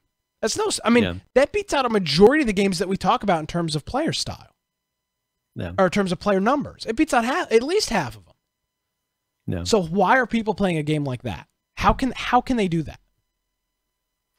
I think it does come down to the loss of, there's so much setup time with minimal things happening, a very repetitive action happening, and then the payoff is many times very little. It's because you die, in the first gunfight or the first two gun, we all get 2 gunfights in.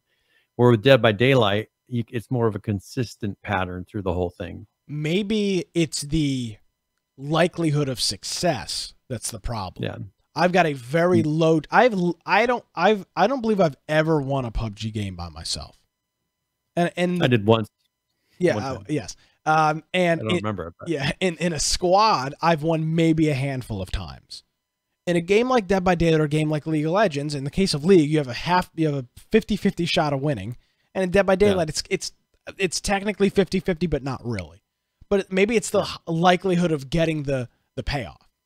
There's less dejection, I guess. Less of the less failure. Like you get that emotional payoff on a more consistent basis, where you could play all night on PUBG, and I find that playing in a group is more fun because you tend to last longer, and it's not so much, even if you have the chance of getting revived, but also even if you die, you still get to kind of enjoy the game through the other player. So I think that depending on how you play PUBG, I think the people that play in groups tend to enjoy it a little bit more if they're not constant players that are going to guarantee a spot in the top 10. Head Neophyte says, isn't every game play, level up, loot, unlock? It is, but why is it that some games can do that successfully and people aren't bored, frustrated, annoyed? And don't get me wrong, it's not like people aren't playing PUBG. That's not what I'm saying. I just wonder I wonder what happens. Why is a game like, and I can only think about games that I'm playing, why is a game like Dead by Daylight so popular when it is the definition of repetition? It is the definition. You don't do anything different from game to game. It's the same damn thing. Not a complaint. But a game like Fortnite or PUBG or ROE or Realm, it just doesn't seem to capture my interest. Yeah. Well, there's probably, the skill gap is less likely. You can, when you're playing a game, let's say like Fortnite, you're eventually going to run across that person that's way better than you. Absolutely. Most people are, yeah. Most people are. And so, but then if you're playing a game like Dead by Daylight, you'll get into a match. Maybe you'll get in a match where somebody's just way better. That happens a lot. But maybe you'll get into a match where they're all about consistent with you, and you'll be able to play the whole match with no issues. That's pretty common. Yeah. So I think that probably plays a little bit into it as well, where by the time you get to the end of Fortnite, you're going to run into someone that's just going to slaughter you. I mean, that's just how it works. Nisco says people rage hard in skilled games, and casual games people don't rage as hard. I agree with that totally.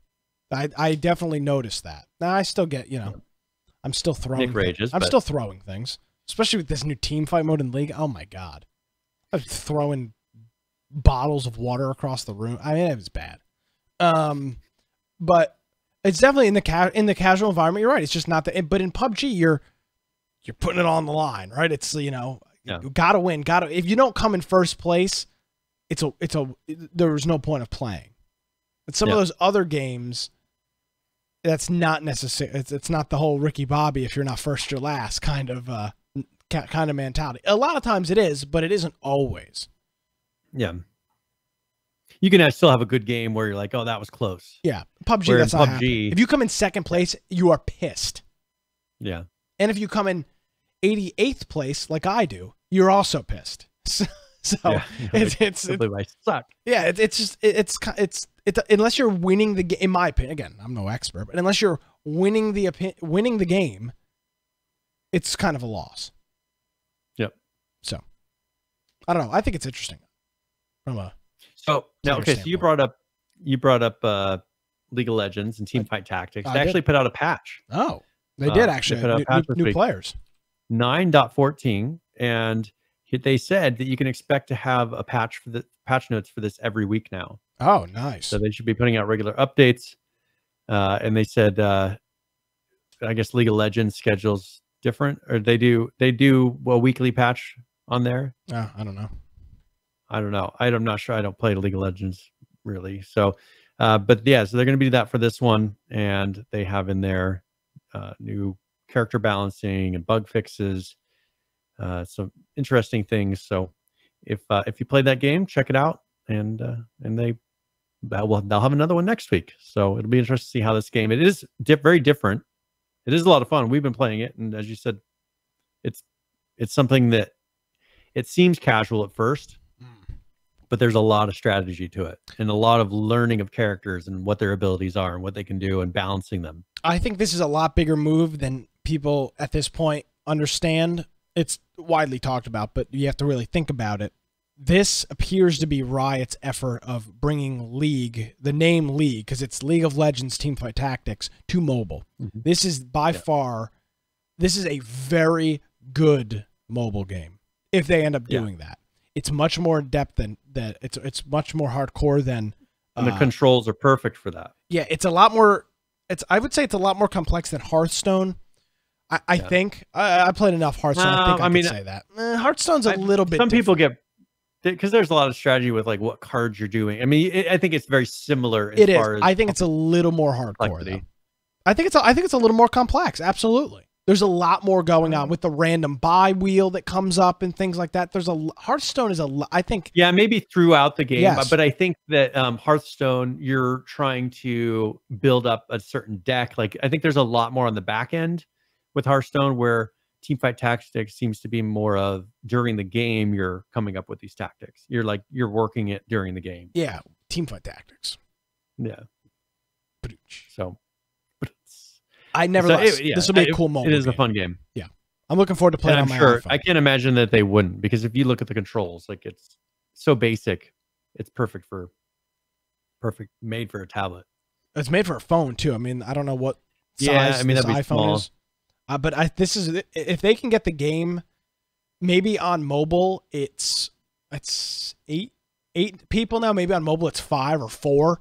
You cut the game time down, and maybe the levels are quicker. That would be really cool. If you could play a game in 10 minutes from start to finish, if you won 10, 15 minutes, that would be kind of neat. Yeah, and I in that game it is. I think that playing like Hearthstone. It's just either you get to a point where like, I just don't feel like playing it. Teamfight Tactics seems to be, it changes up enough, and you don't get stuck in a match with like one lousy person. With Hearthstone, you'll get somebody who just delays every single match, and like just it gets annoying. Yeah, but in Hearthstone, you have a deck of cards, all right, and you have to build the deck. And you bring it into the game. Build the deck outside, but that's my point. Then during the game, you get people that take their max amount of time, and they're trying to stall you out and just make the game last as long as possible. That's the big difference, though. There's no outside the game mechanic to this. You random character in game. Yep, and then it's all about strategy during that particular play. Yeah. So I think it'll be an interesting move for Riot to get League on, because there is other competition to League. Actual League, like Vainglory and stuff on mobile. For League and Dota, it'll be interesting to see how because it only makes sense that they try to push into that market. I mean, you look at the amount of money that who's the company that owns Candy Crush? King? It is King, but yeah, it's King, but there's another name too. billions of dollars they make. Yeah. Billions of dollars. Yeah, it's a huge market. A lot of people just don't realize it. Yeah. How much money these companies are really making. Big money. So, speaking of big money games, Oh, okay. Yeah. DayZ. Oh, They have that new huge money. Survivor games. So they were going to be sending out the alpha keys When? here today. Oh. Well, it's supposed to be it was supposed to be yesterday, and I haven't heard any more. Hold on, I got to check my email. Yeah, so they said that they're fixing last minute issues with the alpha keys, but they will be sent out in a few hours. So then they said, we will update when the mailing happened. We apologize for the inconvenience. And then if you go look at their DayZ Twitter feed, they didn't update. That is the last. Oh, jeez. That is the last message that they sent. They did send one that said, with a few hours delay, we have sent the first wave of alpha keys. So they've sent 5,000. I must have gotten left out in the rain, Brian. Didn't get my keys. So you're not in the first 5,000. So no, I'm maybe definitely not. I signed up like 7 days after they announced it. Oh, okay. So if you were one of the first people to sign up for that, you should be getting. I'm very distraught. I can't play DayZ anymore. I don't know the game, so I didn't even bother signing up. Yeah, well, you can't. You're not eligible. It's a DayZ. I know. It won't let me. So yeah. I'm sure they'd give it to you, though. If I message them, tell them who I am. I'll send it right over. Yeah, that's a good idea. So real quick on that, though. Maybe you missed last week's show. They're doing a thing. It's called Survivor Games with a Z, and it is very similar to an H1Z1 King of the Kill, PUBG. It's a battle royale mode. Our thought last week on it was this is a good way to get people to reinstall the game and start talking about DayZ if they're not necessarily interested in the half-assed standalone zombie game that they've built. So good move on their part, in my opinion. Yep. Well, it's how it goes. Yet to be seen, but it could be. Well, okay, so let's talk about another BR game that, was a flash in the pan. I mean, I guess people are still playing for no specific reason as well. Another one of them. Yeah, Apex Legends, they put out an update. Now this is pretty much just fixes, though. Okay. So there was 7 fixes, and then season 1 stats have been temporarily removed because they have issues with it. So they're following the old H1Z1 motto: if it doesn't work right, just remove it. Yes. So that is not a huge patch. I mean, this is a big studio, EA Games. It makes this, right? And so they just did a list of like six or 7 patches for their latest updates. So that's all. Now, there was another article in Bleeping Computer talking about how Apex Legends pits cheaters against each other. So they're trying to make it, of course, every developer is always trying to figure out how to deal with, Respawn is the one who makes this, but their publisher. Correct. Yes, by EA Games. But they're always trying to balance out cheaters and get it to where cheaters aren't affecting the games of other players or people using aim bots, things like that. And so what they're doing is putting them in their own area. So they're trying to use machine learning to kind of figure out the behavior models and detect and auto ban the cheaters. They're also requiring 2-factor authentication for certain regions on high-risk accounts. I would assume that means China when they say certain regions. And then also, trying to identify spam accounts. Of course, they're always watching for new cheats. And then what they're doing is they're matchmaking the people that are detected. So based on the behaviors, the people that are detected as cheaters or spammers, they're going into their own lobbies. So they can still play, but they're being separated from the other players. That's freaking hilarious. I never would have thought about dealing with something that way. It's almost so simple. I guess, rather than banning them and creating the whole thing where they're kind of making a game out of getting banned and rebuying. And people can't say that this is a free to play game, right? So what's the point of going and banning them?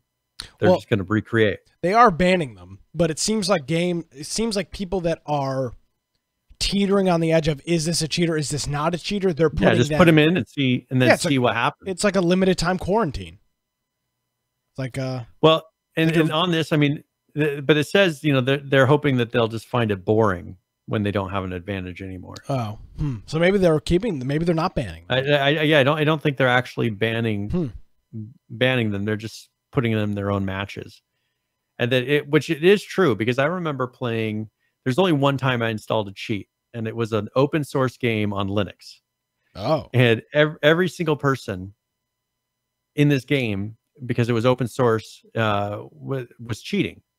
And so it was no fun for me to play the game, because everybody was using, ESP, and they were doing all of this stuff. So I installed it once. I played for 5 minutes.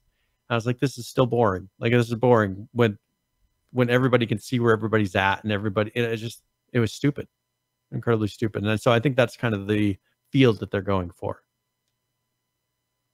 Where you get in there and you're like, this is just no fun. Like, I'm not killing people that have no clue what's going on. Who can ESP better? Yeah. Who has the better software? Yeah. Wow. That's it's so crazy. We have talked about it on this show for 5 years. How do you deal with hackers? How do you deal with hackers? I had never thought about this. I've never heard anybody even say this.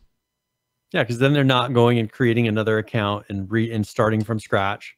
Like, they're playing still, so they're keeping them occupied. Yeah, and they don't know. Yeah, they may not realize it right away. Yeah. So it'll be interesting to see if that becomes kind of the new standard of how to deal with these type of players. You're just dumping them all into one lobby. Wow. And Nisco says Titanfall was the first game. Yeah, same company, Respawn. There you go. Well, also Fortnite. We talked a little bit about Fortnite earlier, but they released their 9.4. Hold on one second. I want to finish on this EA thing. The only problem with this, not the problem. One of the key points with this, though, is you've got to have damn good auto or cheat detection for something like this to work. That's part of the thing with this. Is yes, it's a good idea to quarantine them and put them in their own little silo. But if you have garbage cheat detection, it doesn't matter. Because if their cheats aren't getting detected, if you're only detecting 30% of the hackers and quarantining them, you might as well not be doing any of them. Because you got 70% of them still ESPing me from across the map. So who cares? If they have I would love to hear what the number is. They'll never publish it because they can't, and it doesn't make sense to. But could you imagine if it was like 85%? 85% of cheaters that are 85% of cheats are getting detected and they're getting quarantined. That's a huge number. Yeah. So it's a double-edged thing. I guess with this, they get to watch someone longer too and detect that type of behavior. I mean, because this thing is they're trying to create machine learning so they can have machine learning sit there and just watch all these players that are not playing against each other. Anti-cheat is machine learning. Yeah, but a lot of times it's manual as far as them creating the algorithms and trying to detect it. If they can watch enough cheaters, they can actually use machine learning to detect the behaviors. Where if you look at which one Z1 was doing, I mean, it was one guy running a script, banning these cheaters. CMD. And if he was out of the office for a weekend, no bans. Yeah, and so I mean, it's very, very different. So they may be using some sort of I mean, it's probably not as crazy as what people imagine when they think, oh, machine learning. But you know, they're detecting certain behaviors, satellites, and fiber networks, and I mean, they're probably just watching for certain repetitive inputs, and you know, things like that. Three-phase power, backup generators, solar arrays, machine learning to find cheaters in Apex. Yeah. So who knows? I mean, it may not be super crazy advanced. My point is, dealing with the hackers is one thing, but if you can't, you have to be able to detect them. It is a double. You have to attack on both fronts. Because even if you do a really good job even if you're quick with the ban, great, quick with a whatever. But if you're skipping past 70% of the hackers, it's irrelevant. And PUBG had this problem. I don't know if it's been fixed, but there was a large chunk of time. Well, we might. There's a large chunk of time where every single game, the question was, that was this a hacker? Every game. Yeah. There was no like one-on-one gunfights. You're like, that guy just beat me. Every game it was, how in the hell has this guy managed to kill me? I'm not even... Or there's some of you watching like, how's this guy not been banned? Like we're Yeah. watching them just ESP people through walls and buildings. Yeah. And it's so obvious. So that's the problem. If that stuff isn't detected, I don't care what you're doing with quarantine or matchmaking or temporary bans or two-factor authentication. It doesn't matter because you're missing them. I'm still getting killed by them. So I do like this idea by EA and Respawn. Solid idea. Yeah. If it works, it should be it should fall throughout the rest of the industry. Yep. So we'll see. Yeah. Hopefully. Okay, so with Fortnite, they came out with their 9.4 patch. They added the new tactical legendary and epic tactical shotguns. Oh boy. Yes, and the semi-auto sniper now has reduced zoom. So that's they're just trying to balance a lot of this. They did some tweaking to the combat shotgun, and just mainly fixes for this patch. If you play that, I'm sure you've noticed a difference. And then 9.41. Same thing. They added in the Storm Scout sniper rifle. Pretty cool looking. Yeah, looks different than any other guns I've seen in there. And also birthday presents because it's Fortnite's second birthday. So you can go in there, and they also have birthday cake that you can go and get access to as well. So 2 years. They're celebrating 2 years. Yep, crazy. You look at the amount of success they've had in such a short period of time. It is pretty amazing. Yep. And so yeah, they did. Man, they've done a lot, and well, it'd be interesting to see what their presence is at PAX this year. I will be nowhere near where it was last year. You write it in the book. Do you have the book? Yeah. This is last year at PAX. I think we posted some pictures on our Twitter and in our Discord. There was some type of venue across from the Seattle Tacoma Convention Center, I think is what it was called. And and it was all a whole glass front, but it was not big pieces of glass. They were separated by dividers. It looked like a big tic-tac-toe board. And they had every window pane. There must have been 100 panes, 200 panes, 200, 300, a huge, big wrapped building with window panes. Every single one of them had a Fortnite, and they drew a whole scene with individual little squares that they had put up on there. They built an entire mini golf thing on the inside. We've got a picture on our Twitter of all of us, the big props that you either have made in Seattle and cost a whole bunch of money or cost a metric boatload to ship across the United States. They're headquartered here in North Carolina. Just a crazy. They by the way, they rented a parking lot in downtown Seattle, tens of thousands of dollars to do that. They built an esports arena out on the outside of it. Millions of dollars they spent on that event. Millions of dollars for nothing. They're free to play game. I guarantee you they're not there. They're not there with that same capacity. I will eat my hat. Okay, so Nick will eat his hat. Live on the air. I'll eat my hat on the air. I can't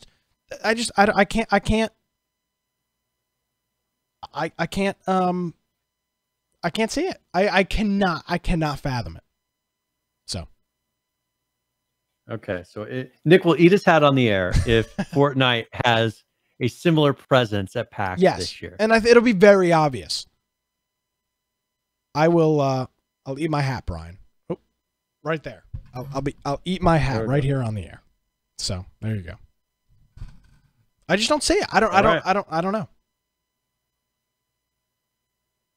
Got it. Now, I hope it'll be interesting this year, Brian. The Epic booth will be a lot different than it was last year. It'll be all about the Epic Games Store. Well, and that's where I'm hoping it'd be interesting because that's what we'll be hanging out in the VIP area, as you know. We'll have we're actually manning the booth. We haven't told anybody. You gave us all this money to go to PAX. Epic Game is actually paying us to work. This has worked out very well. Yes. With my AirPods, yes. In the The epic, and epic Nick instead bought AirPods with the PAX money. Yes.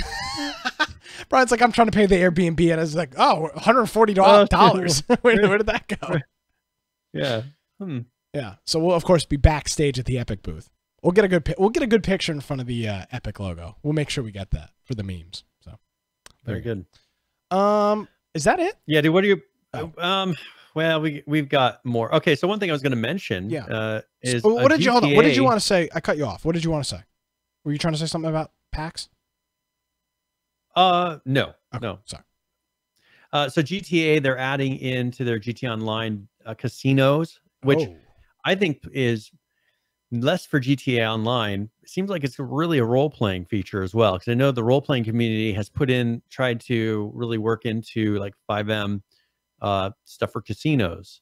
So they're adding that. Now, of course, I'm sure that they'll have a way to spend your shark dollars or whatever they are. Shark points. So you'll be able to spend those and then do all kinds of things with them. It's a good way to just waste money. But they will be having, so they'll have the casinos in there, and that should be in an update. I think it just rolled out. So it should be live. But they'll be having the Diamond Casino and Resort. And they have, of course, memberships. Head Neophyte says he's logging in to buy the Penthouse immediately following the podcast. Yeah. Yes. Yeah, Nisco says adding to the gambling addiction. You know what I love about Rockstar? This is how they know that's such a hot button issue. They don't care. Yeah, they're going to do whatever they want. Yeah. Like, oh, you're not going to play our game? You're not going to buy GTA 6? No, you are. Okay. We can do whatever we want. It's pretty funny. Yep. So this, so I just figured I'd mention that because there's so many role players that are actually playing this. Yeah. Scum, which if we look in this book, they're on 0.2.45.15471. Of course, I will play Scum at 0.3.1. So they are, sounds like they're still a little ways off from that. But this was pretty much just a number of bug fixes. They did do a wipe. So if you had a character on a server, your character will be wiped out and you'll be starting fresh. And then they added a new comic. So I didn't put the link in there, but I will put it on there right now. And this is comic number, I think, 17 that they just released. So there you go. So what do you think about this whole comic thing? It was kind of cute at the beginning. And I don't mean that in a I don't mean that in a way to poke fun at them, but what's the goal with this? I mean, I know they're trying to write a story, but like, what are they going to do with this when it's done? Are they going to publish it? Or what do you think? What do you think's going on with this? I think they need to use it in the game as far as like cutscenes and telling a story, because that's what this game really does not have. I mean, supposedly there's all this lore, but when you get into the game, it doesn't seem to make sense. Like, you don't see it in the game.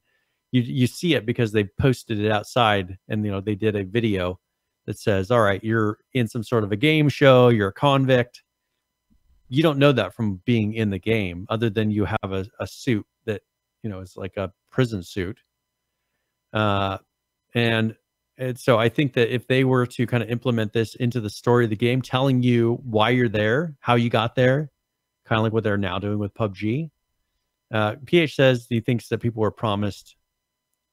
Yeah, he says people are promised a game, not a comic.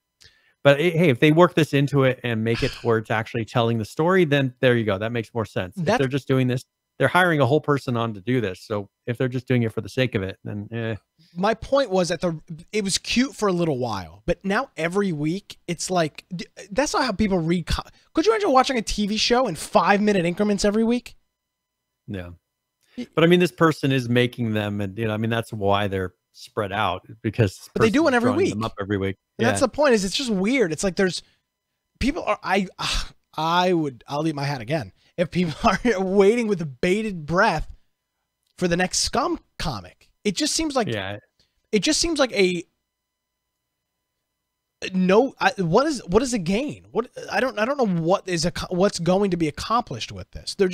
I understand they're trying to build in the lore, but it would take 10 years to build out the damn story. I mean, we've looked at these every week and nothing happens. The comic is at the point where they jump out of the plane. So Okay, yeah, great. that, Oh yeah, and this is a very useful that doesn't scene. happen in the game. So they jump, but they don't even land. They're still hundreds of meters above the land. But so part of the issue with this is No currently text. there is no BR, like there is no airdrops currently. So I guess that's a feature they're adding. Because you don't currently, at least, well, I haven't played it in a little while, but there was no parachute scene. You just kind of spawned into the world. So, I mean, at least it's giving you an idea of what's to come, perhaps. Yeah. PH brings up a good point. He says, look at PUBG. They threw in the lore when the game is fairly finished. That is an interesting, it's something we've talked about a lot. You more than I, Brian, but how, do you have a hard time that you need to be done? No. Okay. So I was going to go to the gym after this, but. Oh, that's fine. That's not important. So if you, I'm curious what your thoughts are on this. How important is, we know that having some sort of story is important. I think everybody can agree. But in a game with a game like Scum in its current status, I can't say a dwindling player base because they never had one. It's always been a relatively small player base. How important is a story? Is this bringing new players into the game? If you're Brian, the developer, and you're building a game, do you think this is bringing new people back to the game or keeping engaged people playing?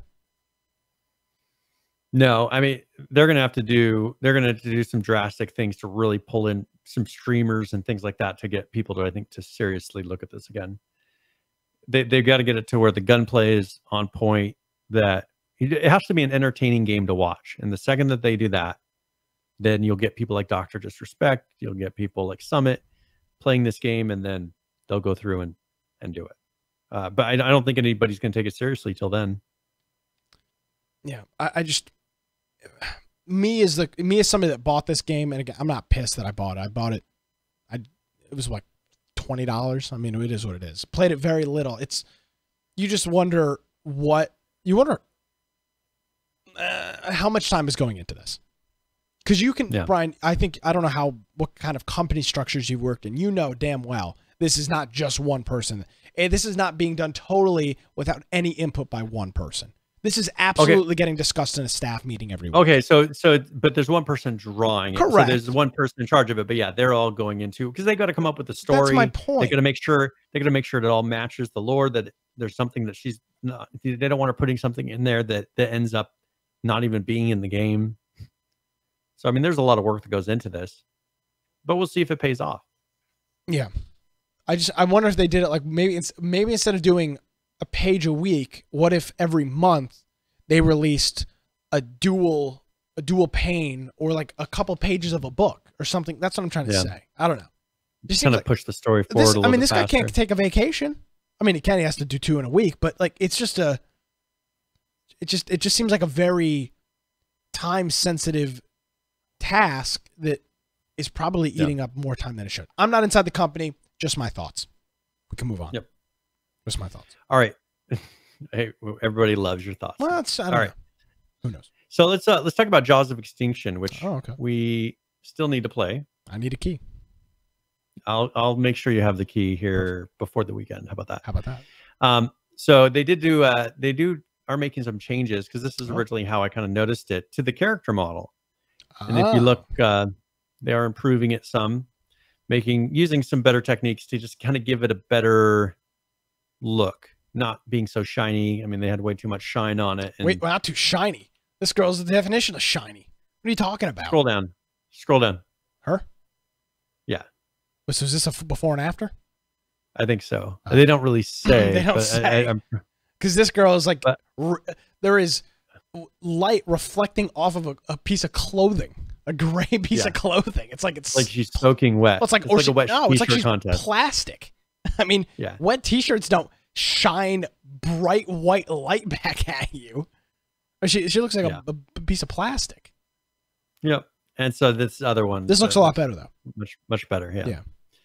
So they also have been working on the bow and arrow in the game, so you can go in and shoot a bow and arrow.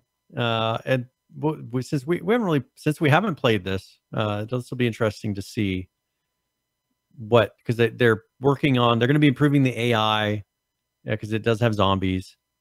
It's just going to be working on a lot of areas of the game. So we need to play it now so that we have that baseline. Yeah. To know here's kind of early on how it is, so we can appreciate some of the changes that they're making. And they put in there also their patch notes. So they kind of have like a developer's log, and then they have a straight up patch note which says, you know, here we added this, we fixed this. So if you're interested, we'll have that in the show notes, and you can go check it out. And the game is $19.99. That perfect price point. Yeah.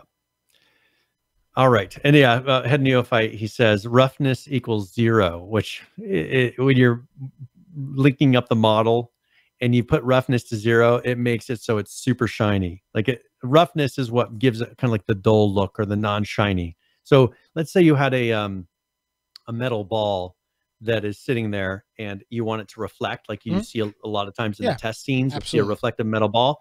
Well, you make that to where the metallic is, you know, maxed, and then the roughness is 0, and then it'll be glossy. Yeah.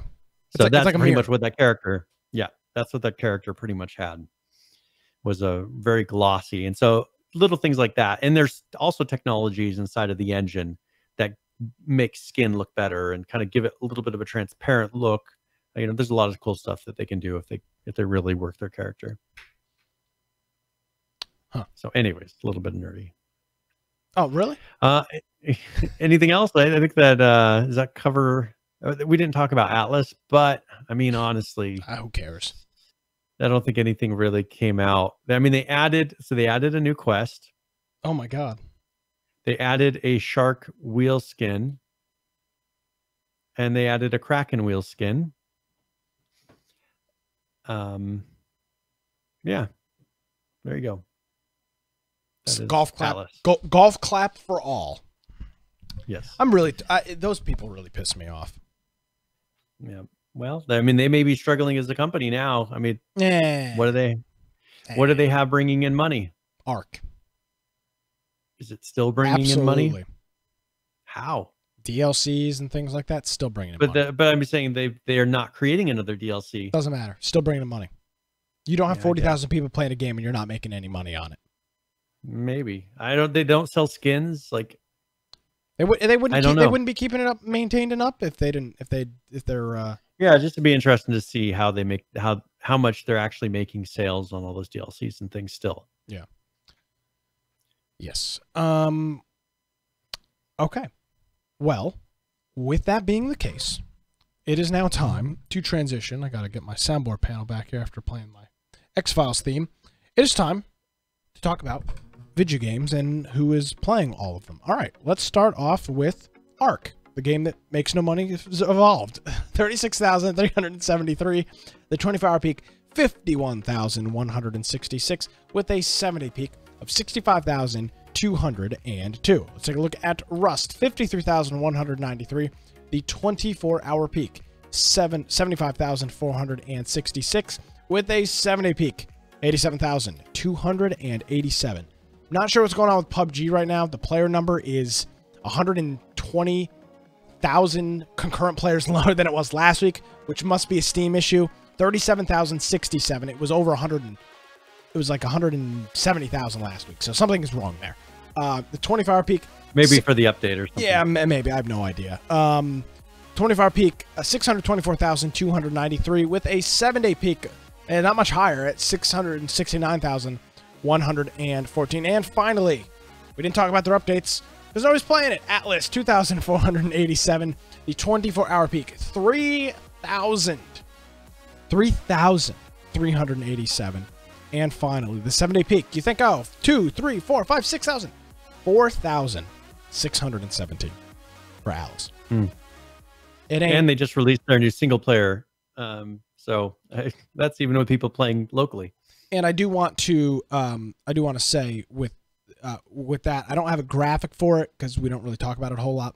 But Scum, which we said doesn't have the greatest player base, it's like 3,400 people playing it right now. The 24-hour peak hovers around 5,500, and the 7-day peak is like 7,000. So it's got Atlas beat. They do have Atlas beat, which is not a bar to set. I just for a game like this, it's a small studio. Now here's the thing: Miscreated does it. Now it's published by Devolver, which is a big studio, but it's being published by a small studio. How long and it doesn't have the greatest reviews. How long do you keep a game like this alive? Because Devolver's the one publishing this. So how long, when do they pull the plug? Yeah. And I'm not saying they're near that, but your numbers at 3, you can look at if you look at a 6-month chart, I mean, it's up, but then it just goes way down. Yeah. Who knows? Yeah, we'll see. That's the thing about that. It's not like it's a bad game as far as graphics. Like it's there's a lot of good things about that game, and it's just crazy that it's just the wrong time, I think. Who knows? Maybe it will come back. Might come back. It's got a decent enough play base. I think I may be a little bit misrepresenting it. It's actually a little bit more than I thought. I want to be totally transparent. It's a lot less than I thought, or it's a lot more than I thought. I thought the number was much lower, but it's got the player. I don't hear anybody talk. This game fits the bill for survival video game. Yeah, people aren't talking about it on Reddit. I don't see it being played on my friends list. I don't know. Well, it would be interesting to see if there was a turnaround and like they released some certain set of features or something and people started playing it again. Yeah, get rid of the whole mech scenario. That would be a great selling point. Yeah, I mean, that's part of the issue is they're going for this kind of semi-futuristic, but it's not enough to really make you feel like it's truly futuristic. Like it doesn't sell it well. So, all right, are we ready for tip of the week? What is tip of the week, Brian? Well, tip of the week is where we go through and either give a general gaming tip to help you with your everyday life, or for a specific game. And I don't know that I've ever done this, but this one is going to be DayZ. So this is tip of the week.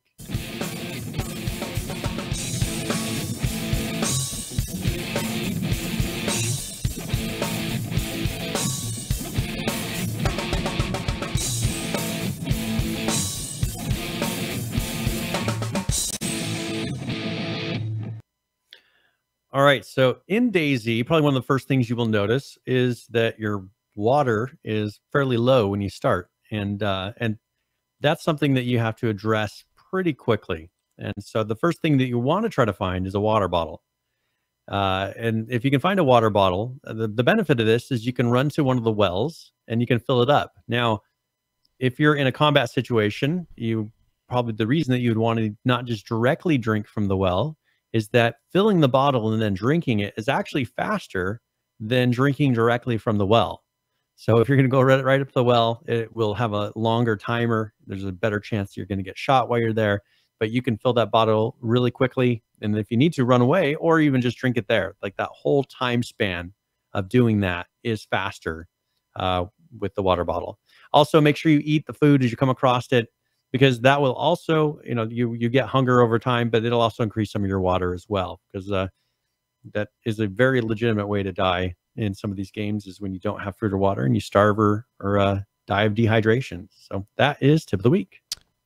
Brian, I've got to call you out. You're going to call me out on the show. I'm going to call you out on the show. Yes. How can you be giving a tip for a game that you don't own? Because I figured you would enjoy it. What? I figured you could use this tip. I don't want to use your tip. I'm not interested. Okay. Well, I was bringing up a comment from the chat room. By the way, we have a chat room, and if you join us here live, maybe you listen to the podcast, maybe you're walking around the airport. Brian thinks you're a douchebag. If you're walking around the in the airport with your they're called AirPods. AirPods. If you're walking around the airport in your AirPods, I think you're a cool guy. Brian hates you. Fact, you heard it here on the program.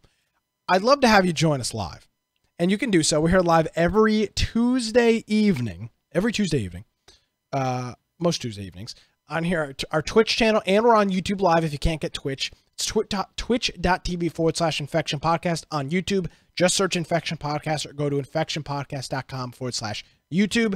We're live on both platforms. We don't do the chat on YouTube, so sorry about that. But we're live on both platforms, and you can chat, give us your banter, and we look forward to reading it. So I had to call you out, Brian. Yep. It was highly requested in the chat. Fake news, Brian. All right. Doesn't own the game. Hey, that's fine. Hey, I watched someone play it, so. Yeah, you're an close enough, right? All right, you ready for the game giveaway? Yes, sir.